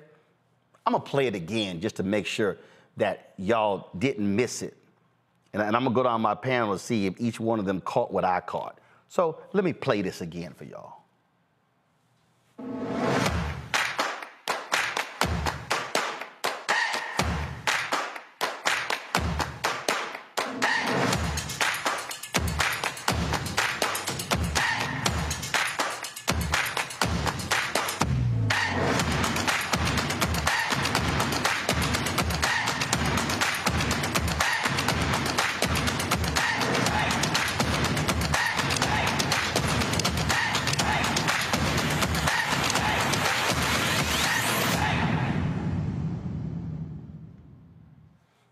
what you see, Jonquil? Well, I can tell you that it is not a Black-owned collective at all anymore, right? So they said that it started with that being the idea, and essentially it's using the word equity and inclusiveness to essentially show that it's open to all companies that need their resources. So there's no distinction between the different companies anymore. So which once was for African American publishers, that's no longer the case. Gavin, what did you see? Well, I noticed that they had a long laundry list of everyone else and then put Black last. I noticed that.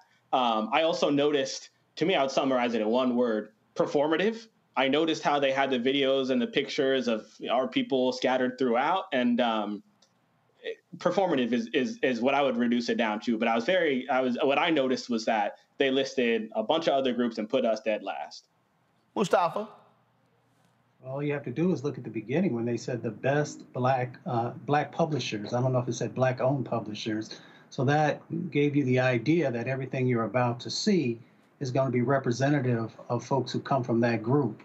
What I saw was the same thing that's happened with the civil rights movement, where we do the work and then others actually are the ones who get to benefit from it. All three of you are correct. That is exactly what I saw as well. So you say it started with Black, but then you show everybody and you got Black last. So we carry all that water. But here's the question I would love for Magna Global to answer. What is the percentage? And again, for everybody else, that's fine. All the rest of the folks that were mentioned, the other groups, that is not my concern. What I want to know, Magna Global, what is your Black number? What is the percentage of your contracts that Black-owned media is receiving? I don't want to talk Black targeted. I want to hear Black-owned. Now, on their channel, Instagram, they have a spotlight on Urban One, Black-owned media company. Used to work for them. TV One, they own Reach Media, Tom Jones' company, so they all work for them. But my problem is when I see these equity upfronts from these agencies where we spend money, go to New York, present in front of them, but what money actually comes back? I can tell everybody watching right now, everybody who's watching, in 3 years, Black Star Network has got nothing from Magna. Oh, we put together PowerPoint presentations. We participated in the equity upfront in 2021, wasn't invited in 2022, wasn't invited in 2023. My guys at Urban Edge Network, did they present? Yep, they presented last 3 years. How much they get back? Nothing. So who's actually benefiting from these equity upfronts? I need Magna Global to tell me, what's your number? Are the companies that you represent, and tomorrow's show, I'm gonna list those companies. Because here's the problem, y'all. These ad agencies are representing billions of dollars from these companies, and it's performative what they're doing. Oh, a few Black people may be getting some money, and a little bit others, but no. We gotta go beyond a few. So I'm showcasing this to everybody who's watching, so y'all now understand this right here is why we can't hire staffers. This right here is why we can't hire reporters. This right here is why we don't have more producers, because we're being frozen out of this, and there is the veneer of inclusivity. How are we the equity up front? Okay, we know in the business, 80% of all, this is the last point before I gotta go to break.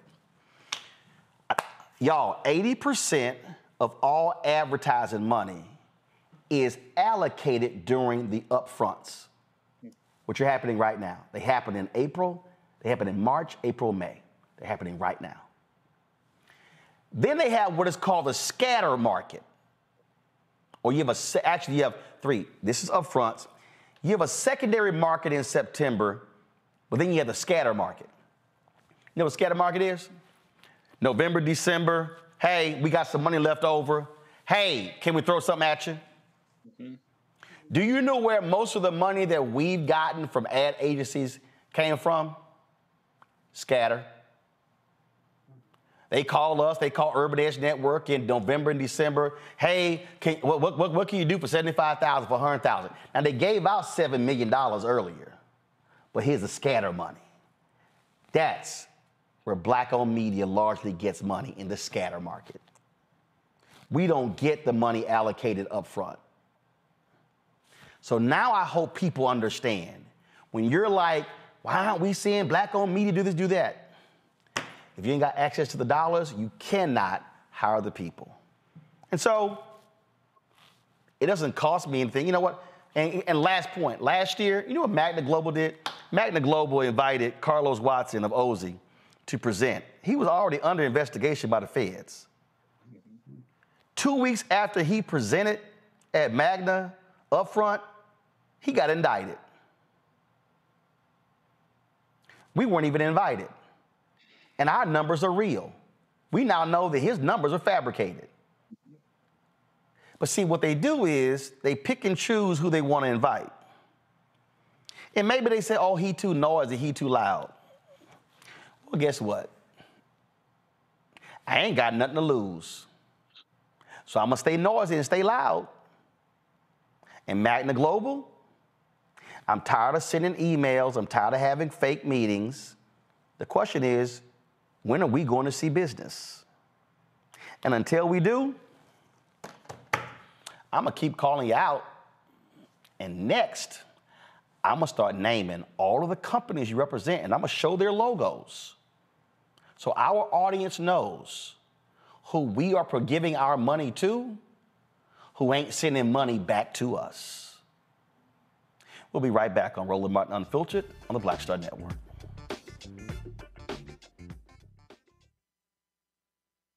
As bad as Trump was, his economy was worse, and Black America felt it the most. He cut health insurance while giving tax breaks to the wealthy and big business. He stoked racial violence, attacked voting rights, and if reelected, vowed to be a dictator and, quote, get revenge.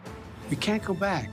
As president, I put money in pockets, creating millions of new jobs, and capped the cost of insulin at $35 a month. There's a lot more to do, but we can do it together. I'm Joe Biden, and I approve this message.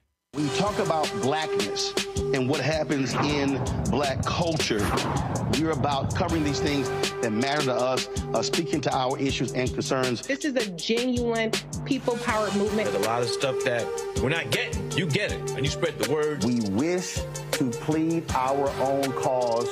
Too long have others spoken for us. We cannot tell our own story if we can't pay for it. This is about covering us. Invest in black-owned media. Your dollars matter. We don't have to keep asking them to cover our stuff. So please support us in what we do, folks. We want to hit 2,000 people, $50 this month, raise $100,000. We're behind 100,000, so we want to hit that. Your money makes this possible. Checks and money orders go to P.O. Box 57196, Washington, D.C. 20037-0196. The Cash App is $RM Unfiltered. PayPal is R Martin Unfiltered. Venmo is RM Unfiltered. Zelle is Roland at RolandSMartin.com.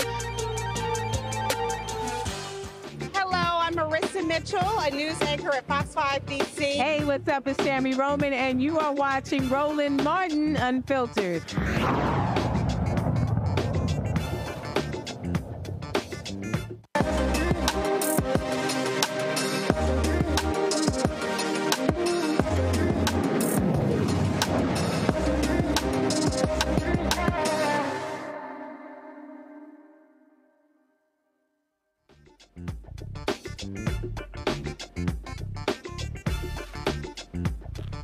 All right, y'all, welcome back to Roland Martin Unfiltered. You know, in Marketplace, we feature black-owned businesses. They're doing a lot of different things.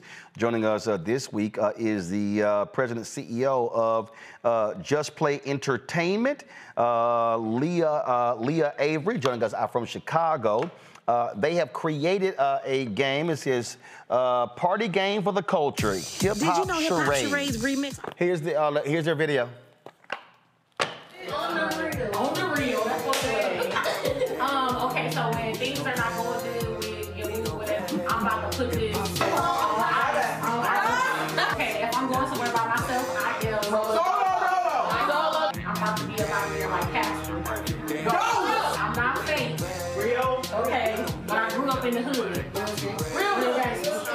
Or guess the acronym and win 2 points. All right, then. So, Leah, tell us about Hip Hop Charades. How did this come about? All right, so Hip Hop Charades is a family-friendly game that brings families closer together. You have to outguess your opponent with the most hip-hop lingo to win. And I came up with the idea.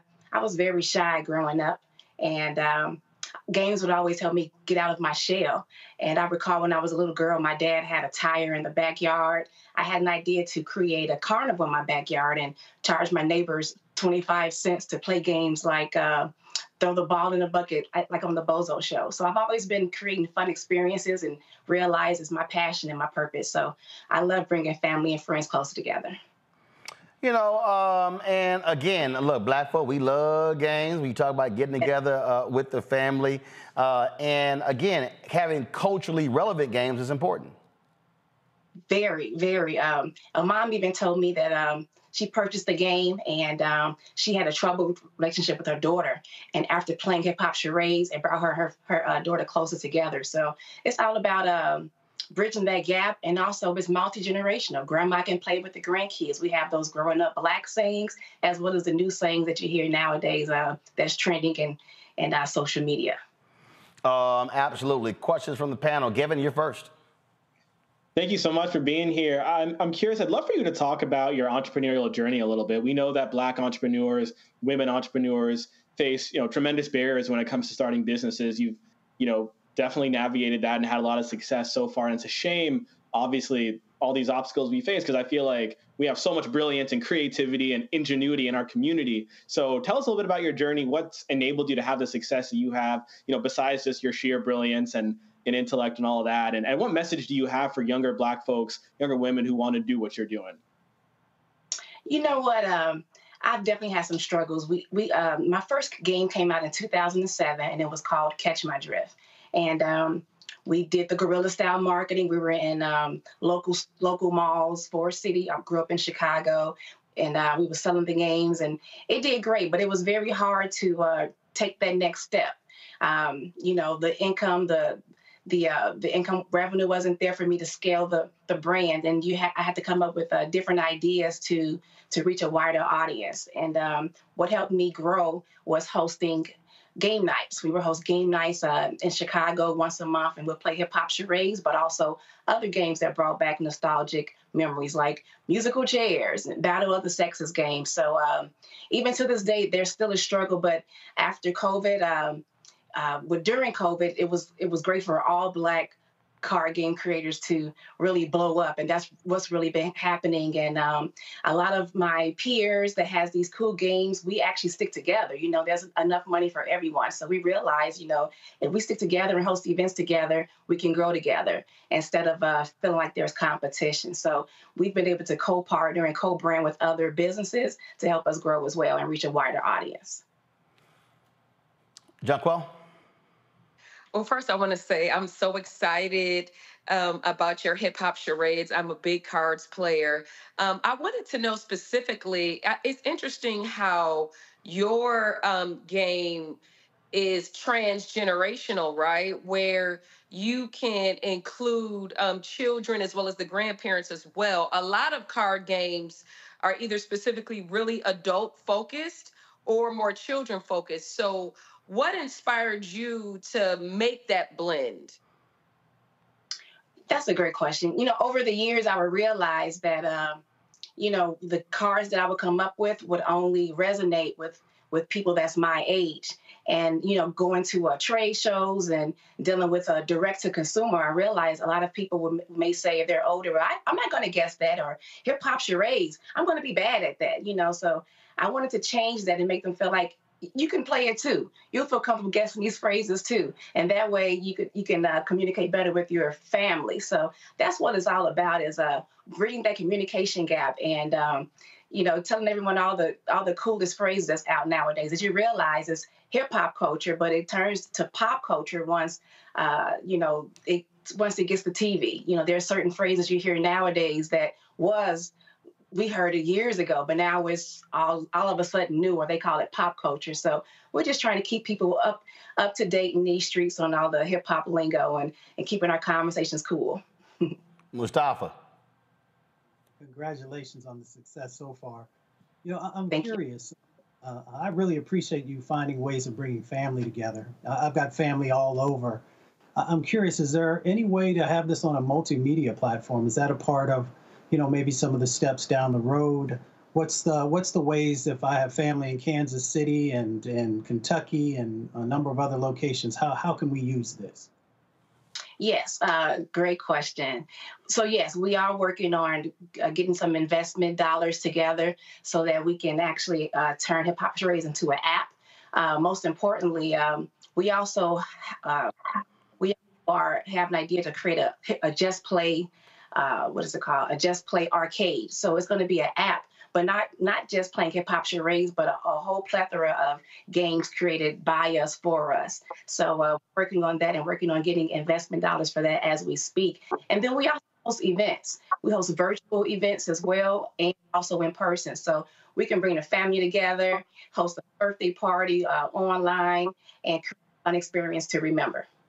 All right, then, folks. It is Hip Hop Charades.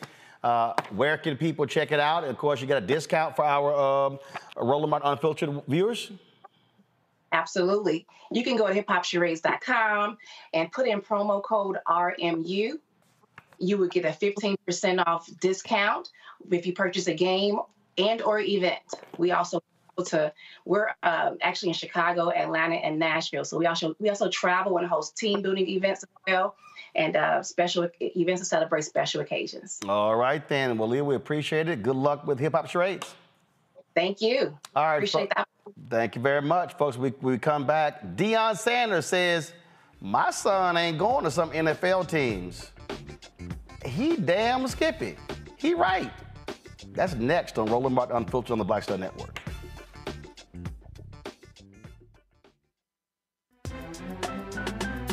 I'm Faraji Muhammad, live from LA.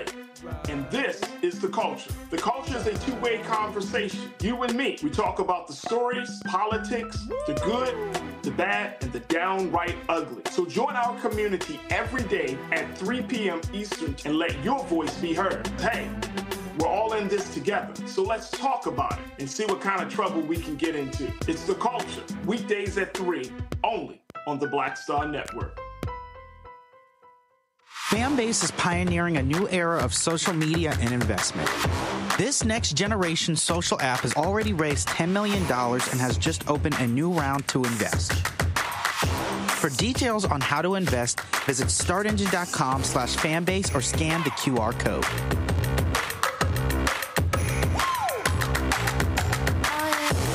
Another way we're giving you the freedom to be you without limits. I'm Dee Barnes, and next on The Frequency, we're talking about the rise in great Black literature and the authors who are writing it. Joining me will be professor and author Donna Hill, discuss her writing journey and becoming a best-selling author.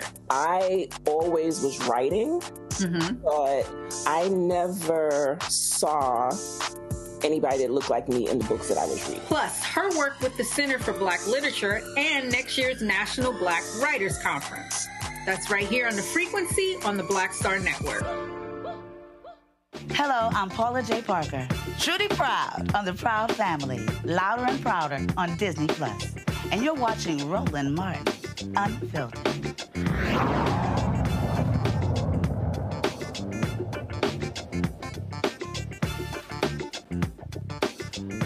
All of you watching right now, when you got out of college, you decided where you want to go to work.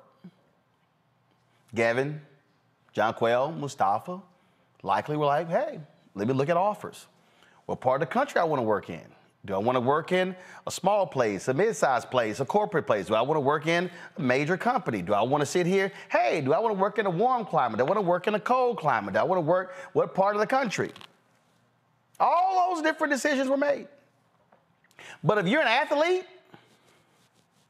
wherever they tell you you get drafted, that's where you go. Baseball, basketball, football, the top revenue sports, Now, tennis, you can turn pro early. Golf, you can turn pro early. But the team sports, nah, you gonna go where we tell you to go. It's called the draft. Just like the military draft. Well, Deion Sanders was on a podcast, Gillian Wallow, and the subject came up regarding his son, Shedeur Sanders, quarterback for the Colorado Buffaloes, Travis Hunter, defensive back and wide receiver for the Buffaloes, and this is what they said. Where do you predict Shedeur and Travis going in the draft? Top 4. Ooh, that's pretty beautiful. Anywhere from 1 through 4. One of them is going to be 1. That's what I'm talking about. One of them is going to be speak it 1. into existence. And the latter one would not go behind 4. Now, all this is subjective because I know where I want them to go. And let's not forget Shallow, okay? But I know where I want them to go. So there's certain cities that ain't gonna happen. Okay, you on point. It's gonna be it's gonna be an Eli. Now, what he's referencing was when Eli Manning came out of college, his daddy was like, yeah, the San Diego Chargers have the #1 pick. We ain't going to San Diego. We ain't going there. So, Chargers didn't pick him. Well, that was because he made it clear it was a trade.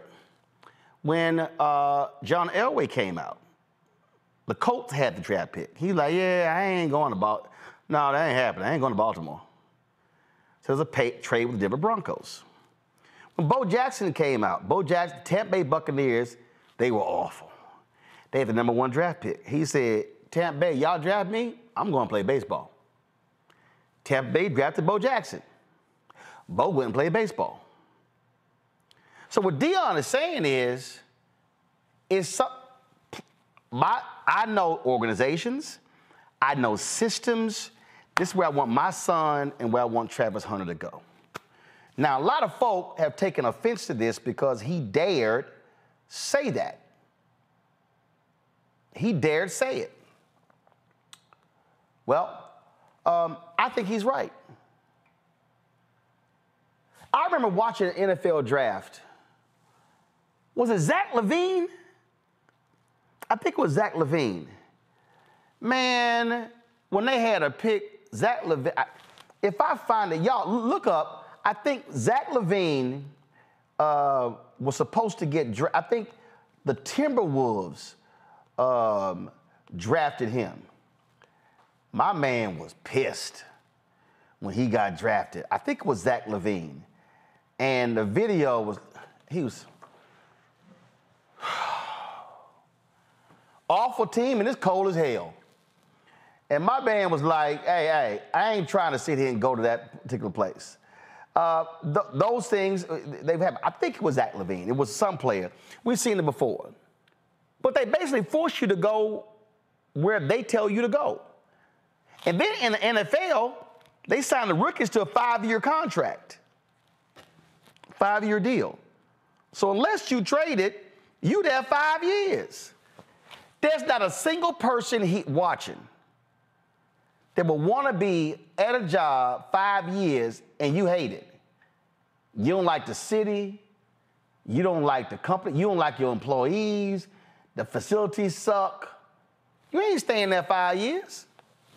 That's what happens in sports. So, Mustafa, I'm with Deion 100%. Hell no. We're going to tell certain teams, don't pick my son because he is not coming to your city. I'm with Deion. Yeah, I mean, I totally get where Deion's coming from. You know, the beauty of having a parent like Deion is that he's an informed advocate. That means that he understands the system. He knows the various cities. He also understands that when you're becoming a professional athlete, that you have maybe 3 or 4 years for the average career for most athletes. So you got to make sure that you're making the right decisions for you. And that often means that, you know, just because somebody says you're going to be in a certain city, that might not be the right one for you, might not be the right program based upon your skill set. And it can also play a big role in how long you actually are in the league, whether it's in the NBA or, you know, it's in the NFL or whatever the situation might be. So I'm glad when people have these informed advocates who will stand up for them and help them to make the right decisions, because they have lifelong consequences, either positive or negative, that come out of it. I mean, here's an example. Jonquil. When Vince Young came out of the University of Texas, led them to the national championship, Jeff Fisher did not want him at all. But Adams, the owner, did. Now, here you got, the Titans used to be the Houston Oilers. So Bud wanted him bad. Bud owned the team. Owner made the decision. Fisher hated Vince Young, gave him hell, was constantly dogging him. Vince Young's married to my cousin. And Vince Young has talked about how he had to deal with that. The reality is his career was stunted because he had a head coach who hated him, who didn't want to draft him at all. Now imagine if Vince Young goes to a place where the coach wants him. Totally different environment. Happens all the time. There are coaches who don't want certain players, but management drafts them. Now they got to deal with the coach. Now you got attitude. Happens all the time. I believe that Deion is absolutely right. He wants his son and Travis Hunter, who he looks at as a son, to be in the best position to be great. And what he's saying is some teams we're not going to play for. And I think more athletes should do this because they should not be forced to go to places just because of a draft. Well, look at what we all have just seen play out in the media with Russell Wilson, right? The coach with the coach there in Colorado couldn't stand him, right? Wanted him, spoke out publicly against him, saying he was too focused on his family. Why is that? Why is that something that someone would speak ill of or publicly against him? They wanted him to return portions of his contract, millions and millions of dollars, and really just made it miserable for him. And we're used to seeing Russell Wilson being a star, so certainly whatever environments, the environments that you're placed as directly correlates to your success there.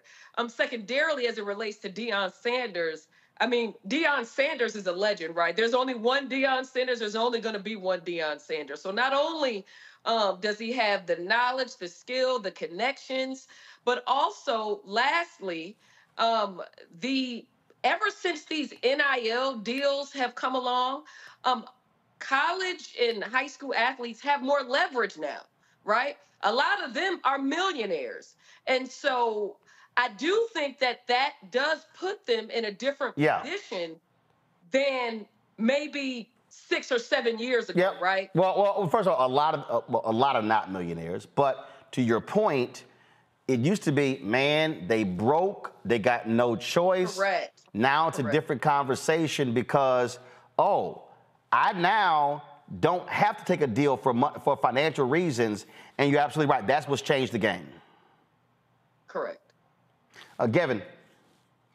Yeah, more of this. And I want to expand this out even further, right? Like this is an example of Black athletes harnessing the leverage that they have, right? Because we know there'd be no NFL, there'd be no NCAA without Black athletes. It also reminds me of the news we heard recently where Derek Johnson, the head of the NAACP, is now telling athletes at the college level, I guess high school seniors who are looking to play in college, to stay out of Florida. Now, look, I don't know how effective right now that approach is going to be when most athletes decide where to play based on where the best opportunity is going to be. I don't blame them for doing that, for considering, where they're going to get the most playing time, where they're going to get the most investment of resources. We just got to decide how serious we want to be about using our leverage, right? And John Quell is right.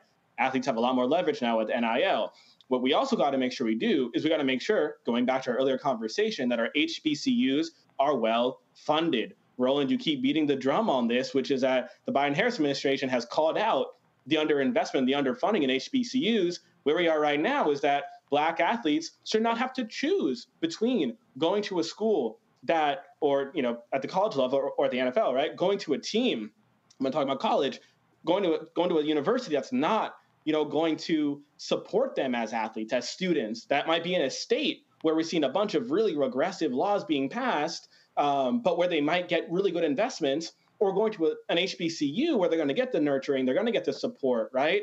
But that doesn't have the resources. So we got to close that gap, right? And I'm really glad, Roland, that you brought this up as a topic for tonight. A little known fact about myself is that I spent my first 2 years out of college working for the NFL.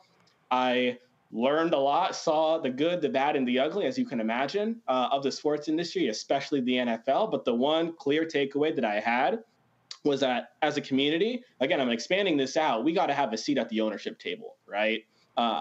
In the professional leagues, there are 0 black owners, controlling owners, I should clarify, in the NFL. There are 0 controlling owners in the NBA after Michael Jordan, sold his share in the Hornets not too long ago.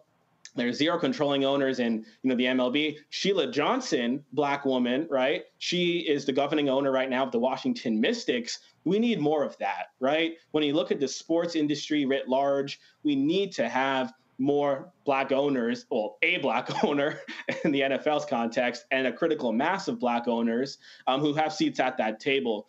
And what does that mean? It's going to take more people like the guest we just had who started her business and is growing her business. It's going to take more people like you, Roland. When you own the Houston Texans one day, just remember me, give me 1 ticket, please. But it's going to take more of that. And so I commend Coach Prime for his comments. I commend this mentality, this shift, and recognizing and understanding the leverage that black athletes have. There'd be no NFL, NCAA without us, without them. And so I really look forward to seeing, as a community, athletes across the board looking to harness their collective power and leverage. Let me show you this here real quick here. You talk about doing something. I hope the NCAA does something about this here. Utah head coach Lynn Roberts was at a news conference where she talked about racism that her team faced when they had an NCAA game in Idaho. Watch this. We had several instances of some kind of racial hate crimes towards our program, and incredibly upsetting for all of us. And, you think in our worlds, that, in athletics and in university settings, it's shocking, in a there's so much diversity on a college campus, and so you're just not exposed to that very often. And so when you are, it's like, and you have people say, man, I can't believe that happened. But, racism is real, and it happens, and it's awful. And so for our players, whether they are,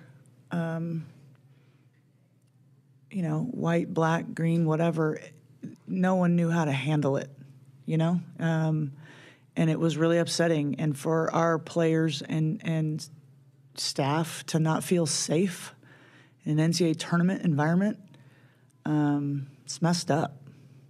And so we moved hotels, and the NCAA and Gonzaga worked to get us in a new hotel, and we appreciate that.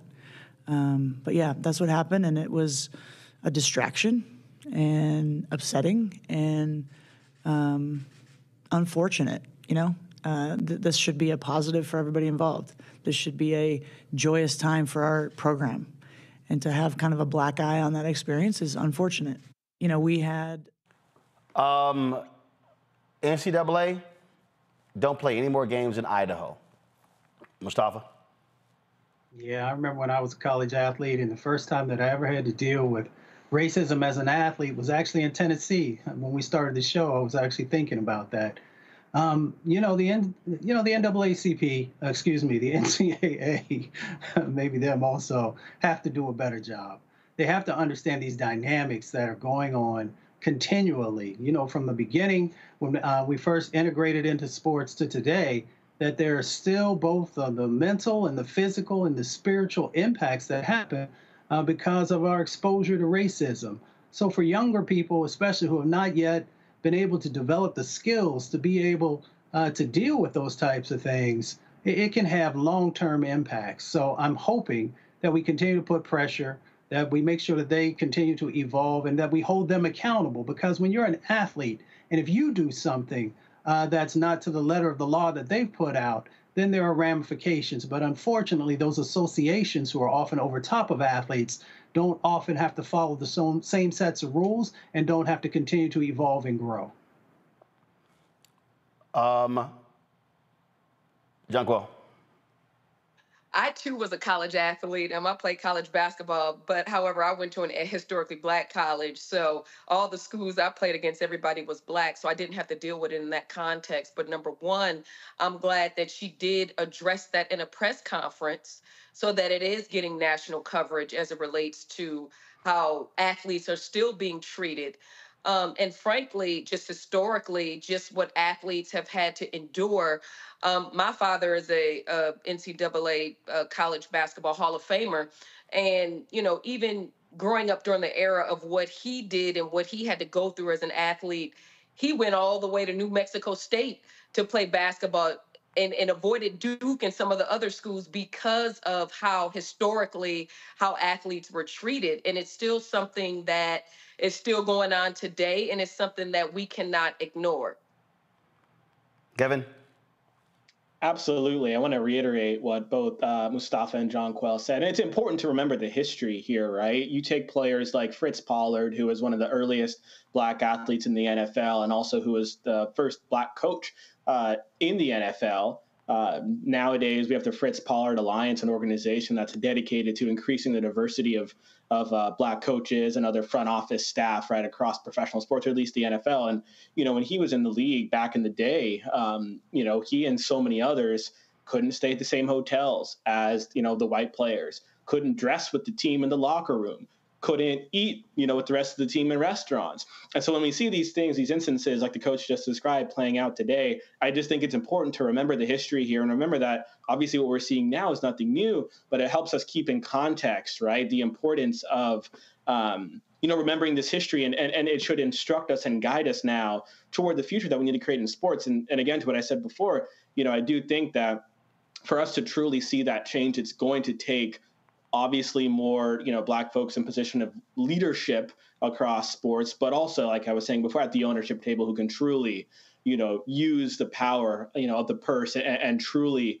you know, make the lasting change that's necessary, you know, in sports and in society broader than that. And there are obviously unique barriers within, you know, the sports industry that keep that from happening, but there are a whole host of barriers that exist, you know, outside of the sports industry, which is why, you know, we have yet to see, you know, more black folks have the capital to be able to, you know, afford these increasingly expensive teams. And so, you know, it's going to take a full court press to use the sports analogy there. But I appreciate the coach calling out that. And it's important for us to keep the history in mind as we try to you know, steer toward a better future for sports. All right, folks, look, we appreciate it. Thank you so very much. Kevin, Jonquil, and Mustafa, thank you so very much. Folks, that is it. We will see y'all tomorrow right here on Roland Martin Unfiltered on the Black Star Network. Don't forget to support us in what we do. Send your check and money order to P.O. Box 57196, Washington, D.C., 20037-0196. Cash App, $RM Unfiltered. PayPal, R Martin Unfiltered. Venmo's RM Unfiltered. Zelle, Roland at RolandSMartin.com. Roland at RolandMartinUnfiltered.com. Don't forget, download the Black Star Network app, Apple phone, Android phone, Apple TV, Android TV, Roku, Amazon Fire TV, Xbox One, Samsung Smart TV. You can also, of course, check us out on our FAST channel. You can go to Amazon Fire on Amazon News.